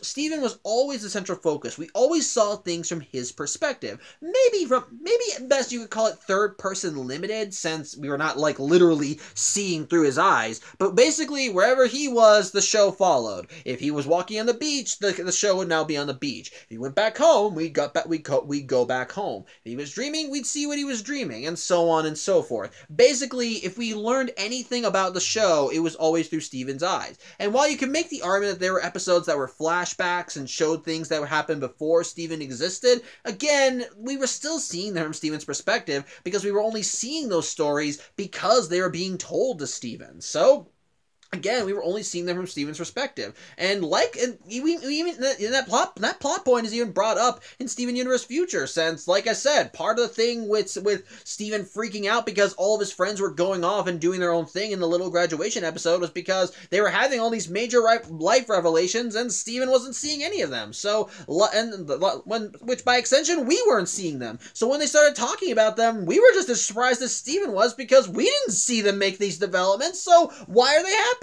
From a storytelling perspective, it kind of is annoying because you do want to learn more about these people and see how they develop, but because you're always stuck following this one character, which I'm not saying Steven's a bad character, I do like Steven, at the same time it does feel like that we're missing some story beats and some plot elements, and as a result, things can feel a little bit lacking. Things can feel a little bit lacking as it feels like we're missing details that should be essential to the story, but we don't see. And as a result, that does also hurt the show. So yes, that's another flaw with the series. With that said though, like I said, what makes Steven Universe work, in my opinion, and I think can help you move past its flaws, are the characters, their arcs, the realities, the action, believe it or not, the emotional cores, and ultimately just the resolutions, how things develop, how things move forward, and yes, even some bits and pieces of the lore. In that regard, Steven Universe and Steven Universe Future do feel very compelling because you want to see more about these characters and how they interact with the world. Like from the get-go, we could be drawn into Steven Universe just by the action and the creativity of the action. The Crystal Gems are shown to be a very unique and adept team with a lot of with enough variety in them to keep everything going. You have the strong, stalwart Garnet who acts as the leader. We have the calm, demure Pearl who also acts as essentially the one foot in reality, as she's the one that's usually grounded and can keep things focused. We have Amethyst as a fun-loving goofball who just kind of does her own thing while still trying to help out wherever he can. And then we got Steven, the plucky young member who just wants to be a part of the action, only to kind of realize what being in the middle of the action actually warrants when he starts getting included. So there is still some variety, and the unique powers and the unique subset of powers and weapons that each gem has, combined with their own unique personalities, I think makes for a good team dynamic and a good group of characters. Hell, even when you start introducing the B team, it actually really works. And because the initial setting for the show was fighting monsters, it allowed for a very episodic. It allowed for some good some good episodic storytelling, as the gems always were on different missions and doing their own thing, which helped ease you into the world before they start introducing the more serious thing, where they, like when they later revealed the monsters were also gems that had been changed somehow. When we learned that the crystal gems that we follow may not be considered the good guys in Gem Society. How we learned that apparently the gems aren't just fighting monsters, they're survivors of an interstellar war, which suddenly gives a bigger weight to all the things they do, because now we learn there's a bigger enemy out there that the gems couldn't possibly hope to fight on their own, and if they come back to knock on their door, the gems may not win that fight. So it does still, like, it keeps adding new layers to the story, and basically since we already start to get to know these characters as the show goes along, as they face new challenges, we keep rooting for them because we've grown to like them and want to see them come out on top. And as we start really fully understanding what it is that they're going up against, it makes us more invested in more wanting, and makes us want to see them come out on top in the end. Like when Lapis first showed up and she took Earth's oceans, she was the very first big threat the gems faced, because before the gems only really fought monsters. Now they're fighting another gem who was that seemed even more powerful than any of them, and well, they didn't know how to take him down. Then we were introduced to the idea of the gem homeworld now coming back to Earth, and the gems having no idea how to properly fight them. And in the first fight, the gems almost got creamed thanks to Jasper, and they were creamed, but they only managed to get out of everything okay because Steven was human and could easily walk through his cell walls. And then likewise, then after that, they were dealing with the cluster, which was threatening the very Earth itself, so they had to figure out how to stop that. Then, of course, there was the constant threat of Jasper in the background, who was trying to invade, plus the rubies as they were looking for Jasper. Then we had the diamonds that were set as the new standard, with yellow and blue acting as the next foes who were ready to come to Earth to get what they wanted. And even above them, there was White Diamond. New threats were faced. The threats continued escalating and growing. And we wanted to, and basically what kept us invested was wanting to see the gems overcome these obstacles, figuring out how to take them down, either physically by going into it via fisticuffs and actually fighting, or as Steven chose to do it, by talking them down. He managed to beat Lapis by sympathizing with her and helping her out. He stopped the cluster by getting through to the emotional bits of all of its bits and pieces and convincing them to just stay where they were because maybe they'd be happier in getting to know each other. Steven managed to beat back the diamonds by alerting them that he was not in it, that they were related, that he was their family. He was Pink Diamond's son. He managed to get through to White Diamond by helping her see her flaws and making her realize that she needed to step out of her comfort zone. Again, and the thing is, Steven was not like one to avoid a fight. He was like, I'll say this, Steven is a pacifist. As a person, he is a pacifist. As a character, he's a pacifist. Basically, he is a character who will want to avoid fighting when possible. But the thing is, he uses pacifism right, because he doesn't abstain from fighting. He just tries to only fight when he needs to. And guess what? He does fight when he needs to. While most of his powers are for defense, he can fight back against them. Hell, even when he has to fight against someone, he'd rather not, but he can do it. When Bismuth turned against him, he was able to hold his own against her, and when he actually was going up against the diamond, when he and the rest of the crystal gems actually did first face the diamonds, they were able to hold their own for the most part, and the thing is, Steven can pull his weight. He does want to help out wherever he can, and of course, that does mean that sometimes you will need to throw your weight around, and Steven was no slouch in that regard, which, again, going back to one of the things I love about the show, the action. All the characters really gelled well together when the action started kicking in overdrive. Steven could act as appropriately with a shield, acted as a great defense in a way of deflecting danger while supporting his friends and loved ones. Connie, when she started learning how to use the sword, was actually a very adept fighter, especially when she and Steven fused into Stevani, who combined both of their abilities. Garnet, Amethyst, and Pearl each were fantastic with their abilities, and adding on the fusion aspect of everything, it allowed for some very creative scenarios and very interesting designs for all the fusions as they combined the different aspects, personalities, and weapons of the gems that made them up. And it was always fun to see, and I loved watching it go, and I loved seeing them all come together. Especially, hell, even including the B team of the Crystal Gems, that offered even more variety. We got Lapis with her Aqua Kinesis, and we see just how powerful she is with that. We have Peridot, her technical expertise, which, yeah, she was mostly depowered, but I liked how she was able to try and utilize her mind to her best capabilities and was able to actually come up with creative solutions when dealing with problems. We have Bismuth and how tough and how much of a powerhouse she was. I loved seeing her there, and I liked that.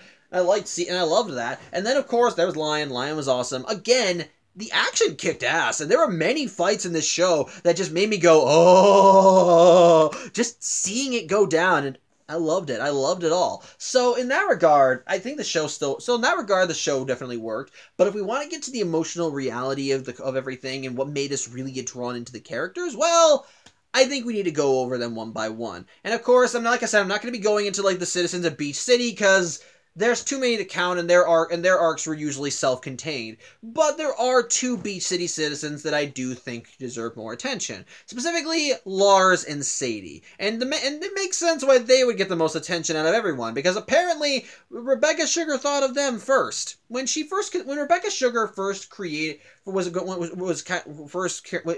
up with Steven Universe, well, Lars and Sadie came before even Steven Universe. They were her own original characters, and she worked them into the series. While they were never the main characters, they were still essentially her babies, let's call them. And as a result, they did tend to get a good chunk of attention throughout the show's run. And I won't deny, their arcs tended to be the ones that dragged a little. At the very least, Lars's did. Like I said, part of Lars's whole arc throughout the show was essentially just getting his head out of his own ass. Lars was, throughout the majority of the show, was one of those characters that emphasized that lessons take time to sink in. Like, through many times, every time we had him be a central focus in an episode, the same thing had to be taught to him. That he had to get out of his own head, he had to be more considerate of people, he had to be more helpful to people, he had to be more understanding, actually be himself rather than be this shallow, fake weirdo to try and get likes and so forth. That was always the central core of Lars's character. The problem is, however, he continually had to learn and relearn this lesson over the course of the show. And every time we saw him again after he learned a lesson, he'd be right back to square one. He just kept repeating over and over and over and over and over and over and over, and it got annoying. I can honestly say that if you go back and watch Steven Universe, a good chunk of the Lars episodes essentially cover the same thing, and they suck and most of them tend to be not as good when you actually look at them. Hell, the only character I think was worse in terms of development was Ronaldo, because Ronaldo barely developed. The most that Ronaldo developed was how he learned to not spread misinformation. Otherwise, he still had the same superiority complex and main character syndrome as he did from his first appearance. But whereas Lars always had to relearn a lesson, and it always took time to sink in, which, to be fair, I think that is realistic. In reality, if someone had to learn a lesson, it would had to essentially learn a lesson. It takes time for them to sink in, because we're so set in our ways. We don't want to change. We want to stay as we are. And if anyone tries telling us, oh, you need to change, well, we would resist. And Lars definitely showcased that. As well, he was aware that he needed to change and had to change. Well, he never saw a reason for it. He always stayed as he was, which I kind of sympathize to a degree. If my regular settings aren't anything to go by. But by that same token, as a character in a show, it tends to be kind of annoying when you constantly see him having to relearn the same lessons and none of them sinking in. But that said, though, what really became the zenith of Lars's character was when he had to confront when he was put in a life and death situation, when he was taken off of Earth and brought to the Gem homeworld. This is a situation where Lars essentially had to kind of confront his own frailty and his own weaknesses. As in this situation, as it was because of his own cowardice that Lars got trapped in the first place. And even in the following episodes after that, we saw that Lars did blame himself. Yeah, there was a part of him that wanted to blame Steven, but the thing is, it was because of his cowardice and him running away that he felt that he got himself into the situation. And it was only by being put in a life or death situation that the best parts of Lars were allowed to come out, and he began realizing that he shouldn't be so self-centered. Lars, it was only by that actually I think was good. And what made it better too was that when Lars actually did start having to change and actually was able to be himself and actually try and be better, it actually allowed him to do some incredible things. By trusting in the off colors, it allowed them all to do amazing things as they were able to escape homeworld, grab a ship, and travel the cosmos trying to find Earth. Hell, and the one time that we ever actually saw Lars sort of kind of backtrack in terms of his character development was when he was feeling guilt over the fact that Sadie was moving on with her life and doing things that he would have wanted to do. And the only reason he was feeling guilty was because he thought that Sadie was punishing him for all the crap he pulled when he was a jackass to her. So again, that was annoying, but it also helped showcase that his character had developed, because the old Lars would have just been angry at her for doing this because, well, he wanted to do it. Whereas the new Lars felt guilty, he felt angry about that, felt angry about it for that reason, but he also felt that she was doing it to punish him because he did so many bad things to her. He was like, oh, why did I treat her like this? Then she wouldn't be hurting me like this. Yeah, it's still selfish, but it does at least show that he wasn't the same guy he was before. And by the end of the series, I do admit, I like seeing him as this new Lars, more confident in himself, ready to do things because he likes doing them, not worried about what other people think about him, even to the point where he's ready to go, where when his friends graduate from little homeschool, he's ready to go back out into the stars because he loved doing that. It took a while to get back home, but now he's going back out into the stars not because he has to, but just because he wants to, and he wants to do it with the friends he made. So I like that. And then in the case of Sadie, I think her big character arc was mostly in just becoming independent, not having to, essentially a smaller version of what Steven was going through in Steven Universe Future. Because with Sadie, she was always tied to Lars. She always felt like she had to pick up his slack, just kind of do everything where he essentially do the jobs that he faltered in. Always try and be his player two, as they once said. And while she did want Lars to grow and become better, part of her flaw was that she tended to try and be more in control, which I'll get to my thoughts on them as a couple after I'm done with her character. My point is, she wanted Lars to be better, but the whole point of her character was that she was always supporting him, always trying to bring out the best parts of him, because she saw those best parts of him, but only when they were in private. In public, he was the same shallow jerk to her as he was to everyone else.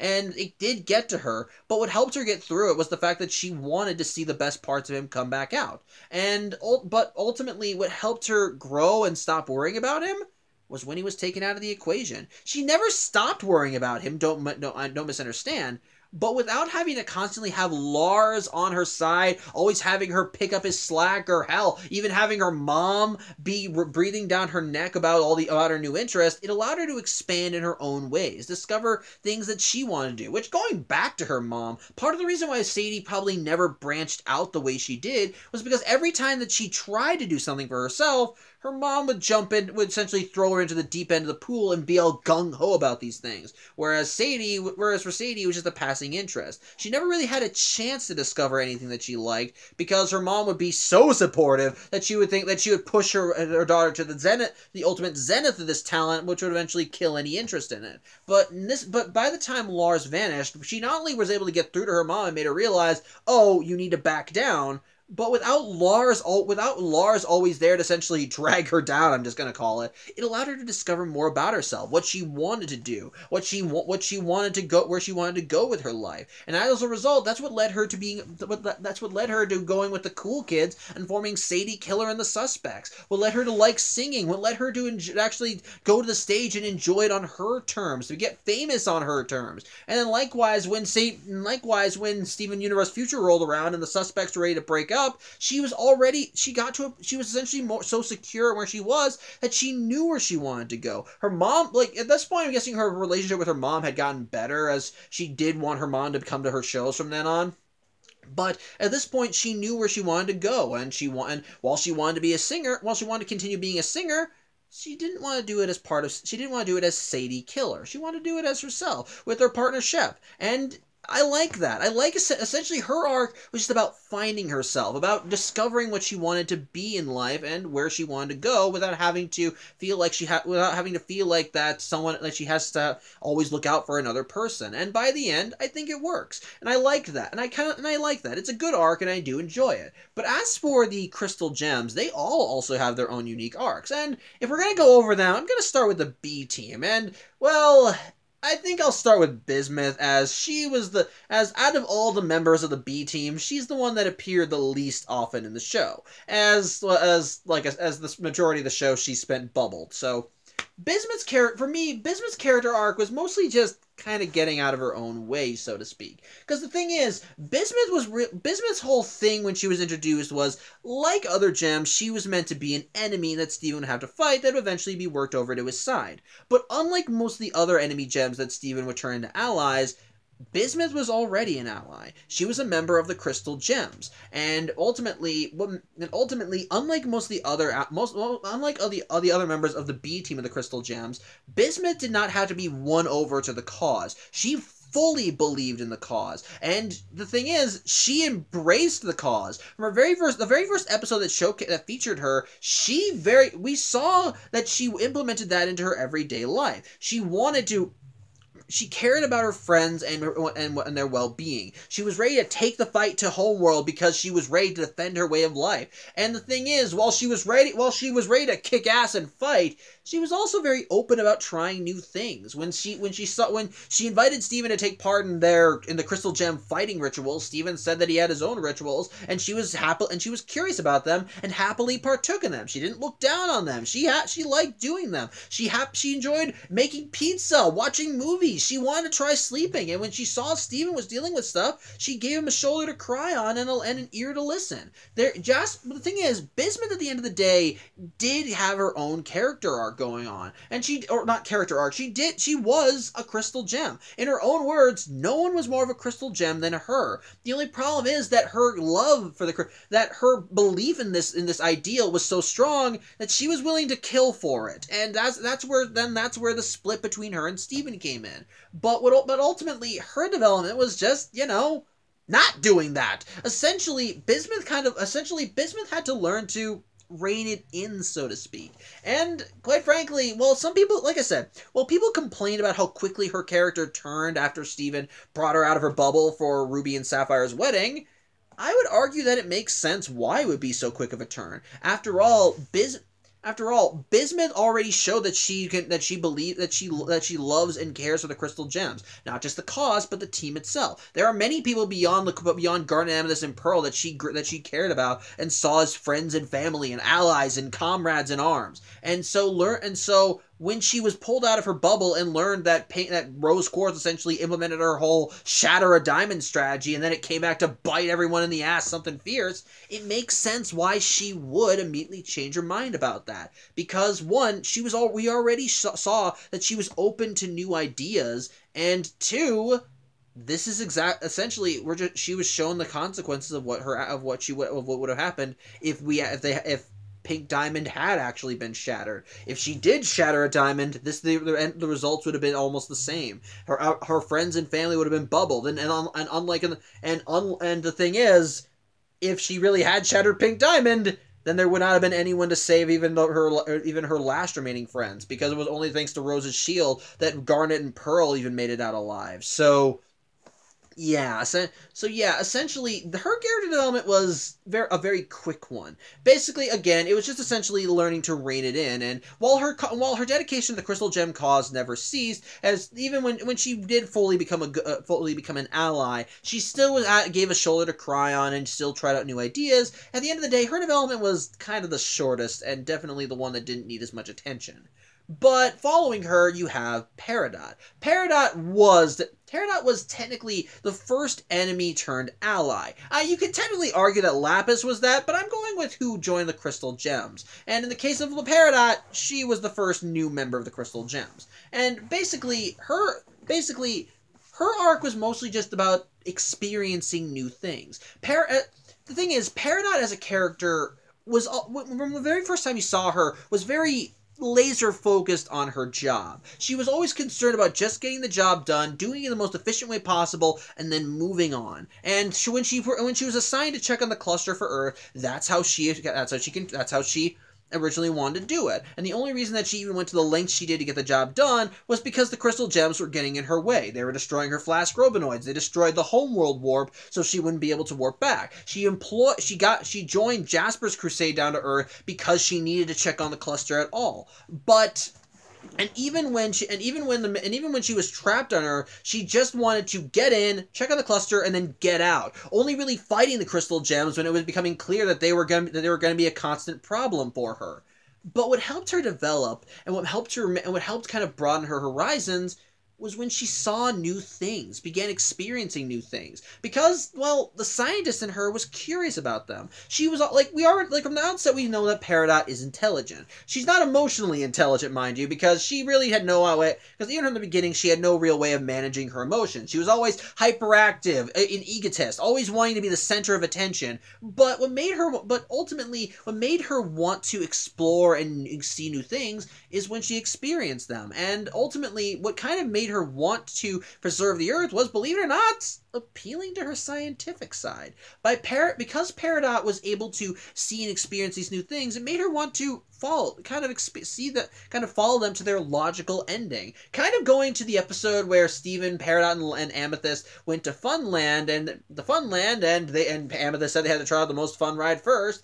She said bold. Peridot was the one that said bold. Let's follow this logic. Again, part of the reason why Peridot wanted to experience Earth was because she was curious about it. Curious about how it operated. Curious about how things were. That she saw things that she had never seen before in her little bubble, so to speak. And it made her curious about them, want to explore them more. Actually, and as she explored them, she discovered new things that she liked. She discovered new interests. She discovered all these new different things, and learning those things made her want to discover more things. Essentially, her development was essentially just opening her mind and experiencing new things. And ultimately, the one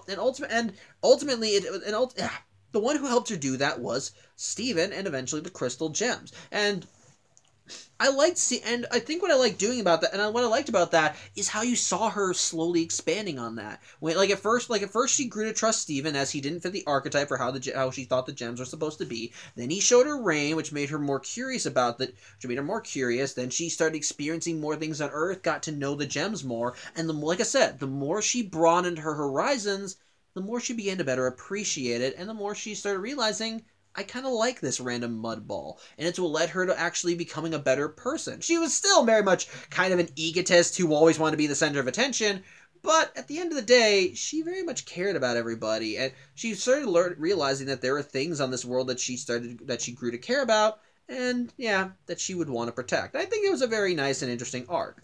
But if I want to get into big character arcs, the one member of the B team, the Crystal Gems, who had the biggest arc was Lapis Lazuli. And her arc, I think, was the most in-depth story that Steven Universe ever had. Because the thing is, the core of Lapis's character arc was essentially just freedom. The constant theme when it came to Lapis and her arc was control. And I don't mean like her being in control. I mean always being under someone else's control. Always being under someone else's thumb. Always being a prisoner. And it was her desire to not be a prisoner that pushed her to the lengths that she did throughout the series. But no matter where she went, she was always someone's prisoner. In the beginning of the series, first she was a prisoner of the mirror, as her gem was placed on there, and even when she was found by the crystal gem, she was never let free. Then suddenly Steven let her out.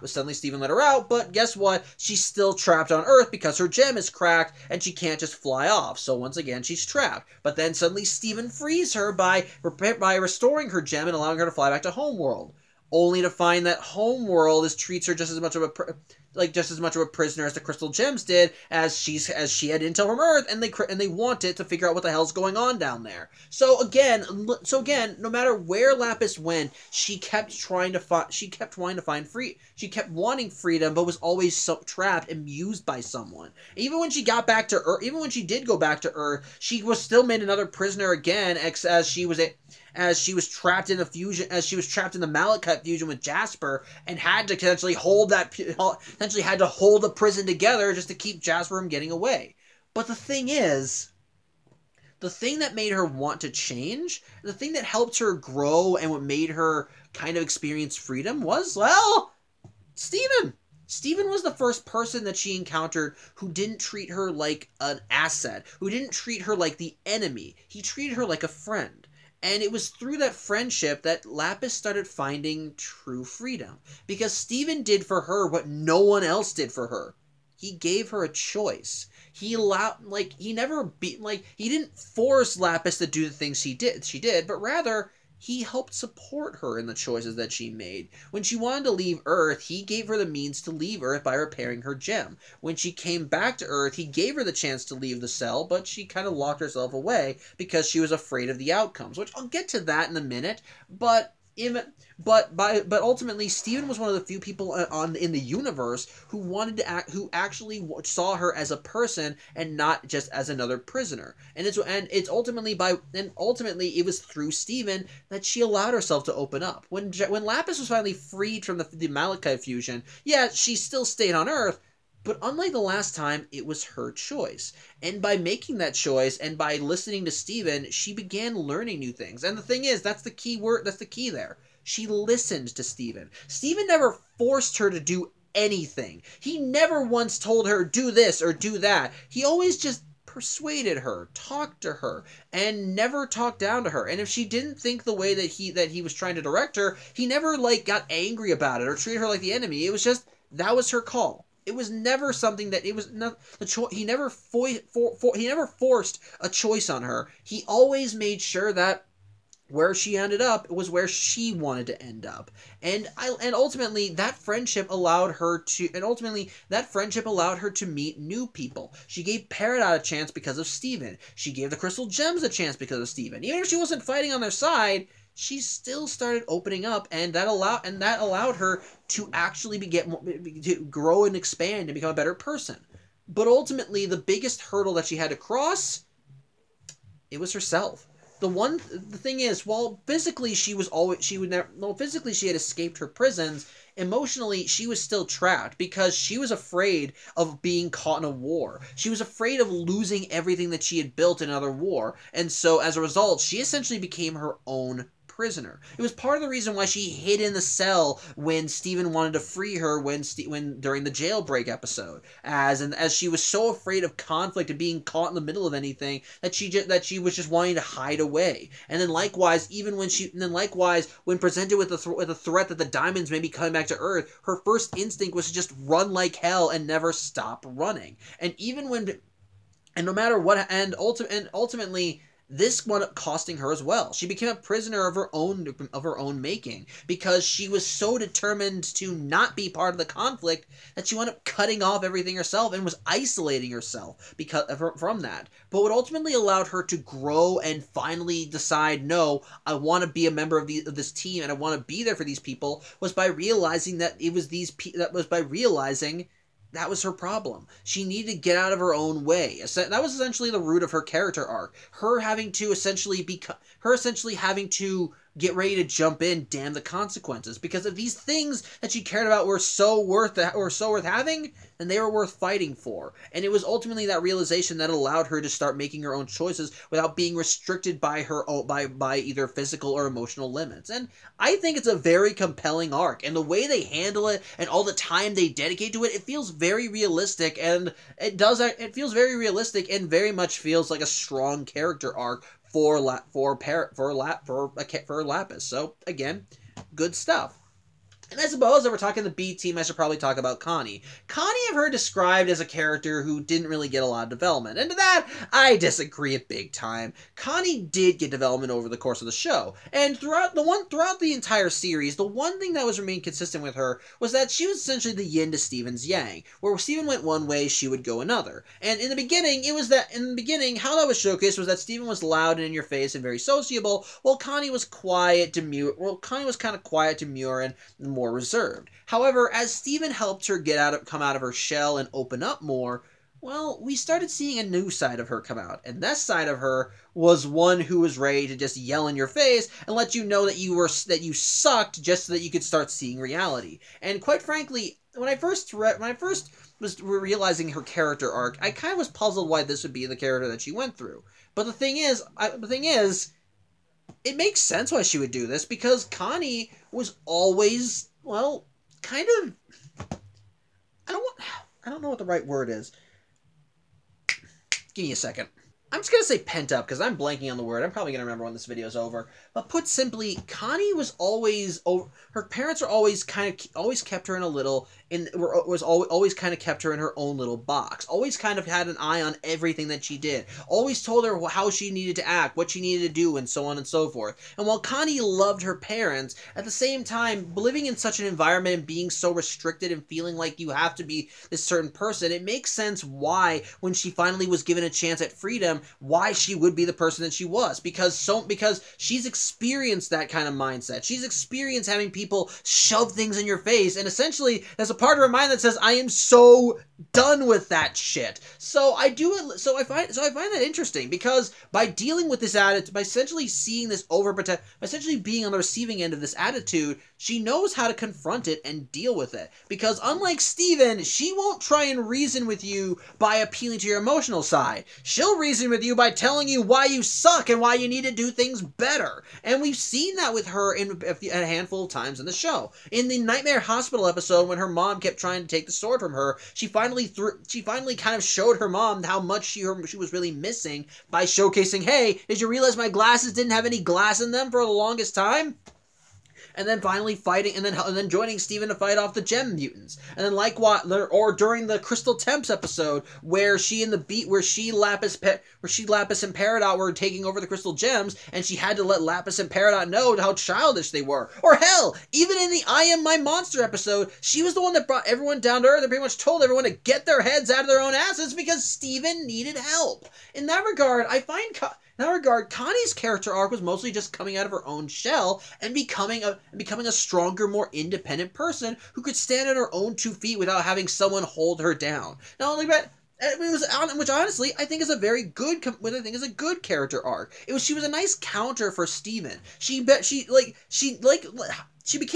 to Steven, she became a lot more outgoing and friendly, but ultimately it was through Steven's intervention that she was able to get that fighting spirit, was able to stand up to people, and ultimately became a stronger person. And again, I like that. And apologies if it feels like I'm rushing through things. I don't want this to hit the 2-hour mark, though it's probably going to anyway. But you get my point. But of course, this also leads us to the main crystal gems. And if we're gonna go with those, let's start with Garnet, because I feel like her character arc was the one that was the most subtle, so to speak. And the thing is, when I first started these vlogs, I had always known I was going to be talking about all these different character arcs. But the thing is, I always wondered what I was going to do with Garnet, because even thinking back to the series, I always wondered what Garnet's character arc was, because it's clear that she did undergo changes.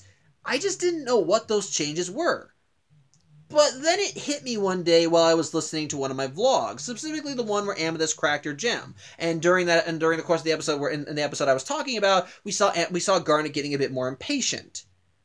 And I finally realized what Garnet's character arc was. Keeping it together. When it came down to Garnet, her constant struggle as a character was always needing to be in control. Mostly because she was not just the leader of the Crystal Gems, but she was the answer. She was supposed to know everything. She was always supposed to have her eye on the prize, know exactly what to do and how to do it. But the thing is, she didn't always know. Garnet, majority of the time, was always calm and stable and knew exactly what someone had to do to get out of a situation. There were those rare few times when she wasn't in control, when something would get to her emotionally and she would draw a blank. And during those times, you started seeing another side to Garnet. One who was more impatient, one who was more quick to act, one who would go more silent, mostly because she had no idea what to do. But she was supposed to. She was supposed to always be in control. Always know exactly what the right thing to do was. But there would always be times when she would be overwhelmed. When something where she would know, or if she would know what the proper solution was, but circumstances weren't allowing that solution to come to fruition. And as a result, we would see in those moments that Garnet would lose control, when Garnet would be acting without thinking, when Garnet would be doing things that she didn't, that a calm, rational person wouldn't. And the thing is, all of those reactions came from the fact that she was getting upset, that she was feeling the pressure, and ultimately, her main priority was that she always felt that she had to be in control, that she always had to, quite figuratively and literally, keep it together. She always had to know what the proper solution was, and when she didn't know, it would upset her, it would get to her, it would make her emotional, and the thing is, even the tiniest thing that would be, and the thing is, there would be times when she would break. Going to when Pearl tricked Garnet into fusing with her to form Sardonyx, though that was an ultimate betrayal, and Garnet had absolutely no idea how to counter it, and thus as a result, Ruby and Sapphire split up over it because of that disagreement. But the thing is, even in other episodes of the series, we've seen that Garnet has struggled to keep it together because she's supposed to be perfect. She's supposed to be the perfect relationship, but every time that she encounters a problem that she doesn't know the answer to, she almost cracks. When she saw the gem experiments, the gem mutants, her first reaction was that she almost broke down. She had to keep, she got emotional. She almost fell apart over it. But ultimately, and it was only thanks to Steven that she was able to hold it together. And ultimately, what Garnet struggled to do throughout the show was not have an emotional breakdown, because she was supposed to know everything, but she always struggled to try and hold it all together, until finally one day she was hit with something that hit so hard that she couldn't keep it together. And that was the revelation that Rose Quartz was Pink Diamond. That revelation hit Garnet so hard that she split up. And believe it or not, by finally having that breakdown and finally falling apart, it's what allowed her to finally move forward as a character, which also goes hand in hand with Ruby and Sapphire's development, as Ruby and Sapphire always believed that they were supposed to always be together, that they couldn't be apart, that they never could be apart, that they had to always be with each other, always had to be a part of each other's lives. But by virtue of Garnet splitting up like she did, it allowed Ruby and Sapphire the chance to, discover new things about themselves, learn to be independent on their own, and ultimately come back together in a much more healthy fashion, because they finally only came together because they wanted to, not because they felt like they had to. And as a result, it allowed them to form a much more healthy relationship that, quite frankly, and ultimately kind of also affected Garnet, because ultimately by having this realization, by ultimately having this split, she was able to realize that it was okay to let go sometimes. It was okay to not always know the answers. It was okay to fall apart every now and then. No one was perfect. No one had to be perfect, and despite what Garnet always felt like as being the leader of the Crystal Gems and as the answer, she didn't always have to be the one. She didn't always have to be the one everyone turned to for answers. She could provide a helping hand. She could do whatever she could and offer support when needed. But at the end of the day, it was okay to let go and essentially split up every now and then. So again, it was a more subtle arc, but it was definitely a good one. After that, you have Pearl, and her character arc, in my opinion, was codependence. Pearl's big issue was, by virtue of her being a Pearl, she always felt like that she was nothing without someone else there to support her. And ultimately, throughout the entire show, she always kind of put her worth and value on someone else. And her ultimate character arc throughout the show was realizing that she had to stand on her own, that she was strong enough on her own, that she didn't need someone like Rose Quartz or Steven to make her strong. She had to stand on her own strength. And as the show went along, they actually showed that in very unique and different ways. In the beginning of the show, she always had nothing but nice things to say about Rose because she was obsessed with Rose and saw her as her one true love. But then likewise, in various other ways, we saw her codependence coming out, as there were many times when she always felt that she was weaker by virtue of not having someone there to support her. Like when she like when Amethyst and Garnet fused together to form Sugalite. She always thought that they were a brood. It's like she said they were a brood, and she was upset that Steven was looking up to them. But then in a fair fight, she thought that she was going to lose because she was weak. But it was ultimately Steven giving her a pep talk that made her find her worth. Or even going back to the stuff with Sardonyx. In that regard, what Pearl did was horrible, but it came from a place of. But it only came about because she wanted to feel strong, independent, not having to worry about not having to feel like that she was nothing. And ultimately by fusing with Garnet to form Sardonyx, she felt like she could be a part of that. But which ultimately, did end up hurting her friend. But ultimately what helped her realize that what she did was very much bad. She kind of had to accept that she could be strong on her own. And it was Garnet, the person that she tricked, that helped her reach that point. And ultimately, and eventually she kind of had to realize that she could do everything that she could on her own without having to worry about someone having to rely on her. And she could be strong in the real way, that she didn't have to, and which I like. It was a very unique and interesting arc, and I dug it. Which kind of also leads me to Amethyst. Again, sorry if I'm rushing through these, but Amethyst's arc, in my opinion, was the one that I found the most relatable. Just kind of having that bit of self-worth, which, yes, does kind of go hand in hand with Pearl's character development, but in its own unique way, because Pearl definitely was okay with herself, it's just that she felt that she was weak, and that on her own she was nothing. Whereas with Amethyst always felt like she constantly had to improve herself and always had to do and always had to keep doing things to prove not just to everyone else, but to herself that she was of worth. Because at the end of the day, Amethyst hated herself, and everything that she did was mostly just there to act as a distraction from her having to confront these facts. She always was disgusted with the fact that she came from a kindergarten that drained life out of the planet. She always felt like she was the weaker of the crystal gems, that she could never really carry herself. She always felt like she was lesser and that she shouldn't be anything. But ultimately, what made Amethyst kind of come out of that, what made Amethyst start to love herself, was her friends, helping her friends, and that which goes back to what I said earlier. What my friend Kiki, if you're watching this, hiya. It basically what my friend told me about how sometimes you do need that reminder. And the thing is, while Amethyst always dealt with these issues, what helped to get her back, what always helped improve her mood, was when her friends were there to support her. When Steven was there to remind her that she was worth something, that she could do all these things, and that sometimes she faltered, but they all faltered, and there's nothing wrong with that. If she faltered, they'd help her pick up the slack just as much as they know that she'd help them pick up their slack when they faltered. And likewise, it was by kind of sharing a similar problem with Steven, as he always felt like he was lesser by not being Rose Quartz, that allowed them to grow closer as friends, and what ultimately helped them eventually fuse into Smoky Quartz because of that same thing. And what ultimately helped Amethyst realize that what ultimately helped Amethyst get over this fact, and what helped her get her self-worth, was when she met her Famethyst. When she realized that there were people who did want her around, that did care about her, who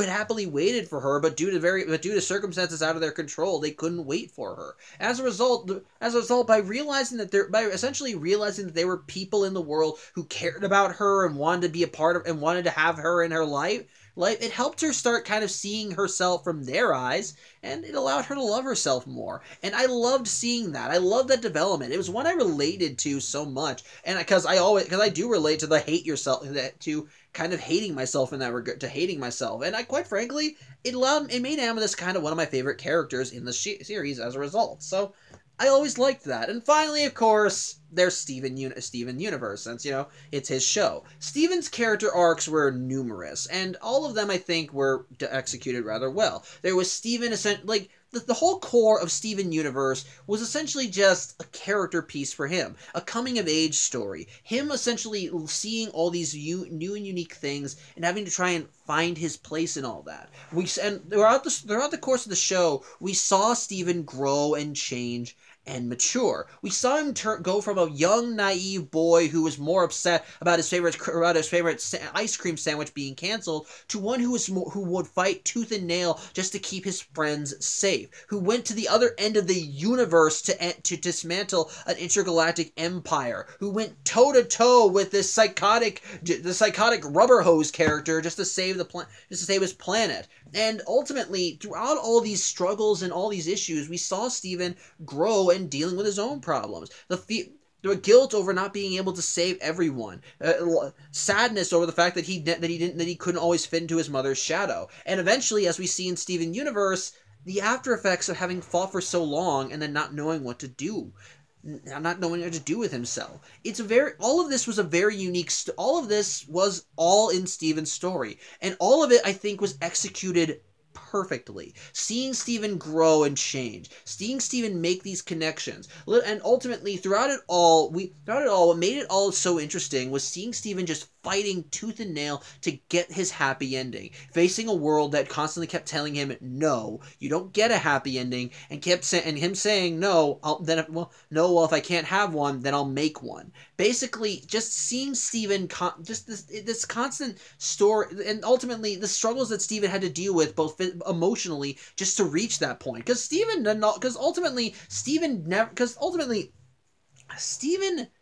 always had something blocking his way. Sometimes it was his own self-doubt. Sometimes it was his guilt. But no matter what happened, Steven would always find ways to get over it. Steven would have people there to help him out. Help him kind of build those new bridges. And at the end of the day, as the show went along, we saw Steven grow and change and become a better person. He became more adept at using his powers. He fully understood the seriousness of the job and dedicated himself more to getting it done right. He began accepting the darker realities of what it is that they did, while also eventually learning that he himself was of worth as a person, that he wasn't anyone else, just him, and that all the choices he made were stuff that he made. And yes, eventually he did end up dealing with more serious issues, as we saw in Steven Universe Future, but by the end of it all, it allowed him to still come out stronger because all the people he helped out along the way, they were all there for him. All of them were ready to help him deal with this shit, and no matter how hard it would be to fight,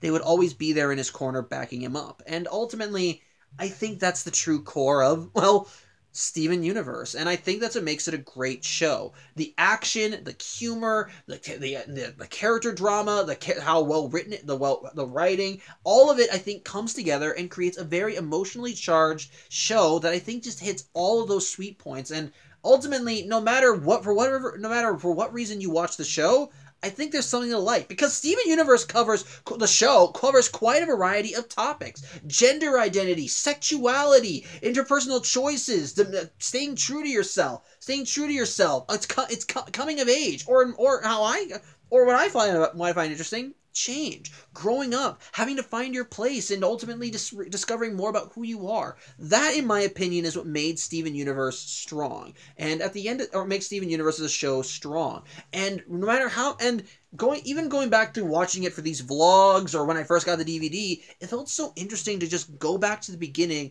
and then just watch these characters grow and change over the course of these series as they deal with these issues, and seeing how they go from one place to the next, and seeing how it's not an easy journey, but it's one that all of them have to make. And ultimately, Steven's there for them every step of the way. And quite frankly, all that together, I think, just makes Steven Universe, the entirety of it, just a damn good show. And ultimately, if you haven't seen it yet, I highly recommend it. If these vlogs have hopefully done anything for you, I hope they've at least encouraged you to go and check out Steven Universe. Like I said, there's a lot there to like, and while I know, again, some internet personalities have nothing but bad things to say about it, I personally think that you just need to watch the show and then come to an answer yourself. If you end up not liking it, well, then at least you gave it a shot. If you don't, at least you gave it a shot. If you don't, like I said, there are some things in there that can definitely annoy people, and it's not a perfect show. But at the end of the day, I still think it's a damn good show. Very much worth your time. Carries a lot of emotional weight, and at the end of the day, I think is just one that you'd be doing yourself a service just to watch. So, yeah, I've been talking for 2 hours and, at this point, 11 minutes, and my voice is getting dry and raspy, and I'm sure that there's a good chunk of you who are tired of hearing me talk, so I think it's time that I wrap this video up. I do hope you enjoyed the video, and, well, if you watched all these vlogs from the beginning with me, then I thank you for sticking it out with me for this long.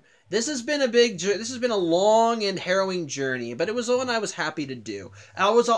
ever since Steven Universe finished, I resolved that I did want to do a vlog about it should it come out on DVD, and I'm happy that I finally got the chance to do so. Steven Universe is one of those shows that when it first came on, I was unsure if I even wanted to watch, but ultimately when I did give it a shot, I was happy with what I saw, and at the end of the day, it is one of these is a cartoon that I am happy to add as part of my DVD collection, and one that I'll happily rewatch anytime, if just for watch certain episodes. So, at the end of the day, I still very much love this show, and if you want to, if these vlogs have made you want to go and give it a shot, then I'm happy to have got you there. So, yeah, I think that's really all I have to say.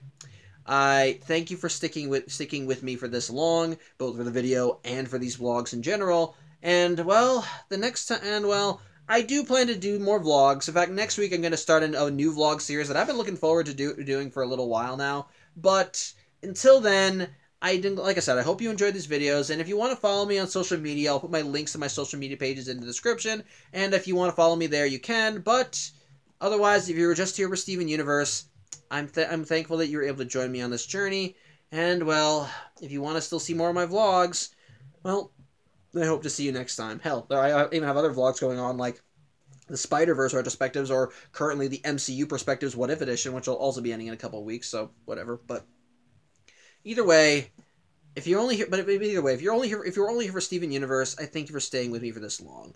And, well, I'm just thankful that people watch these videos at all. So, till next time, I hope you have a good evening. I'm glad that you stuck with me for this long, and as always, take care.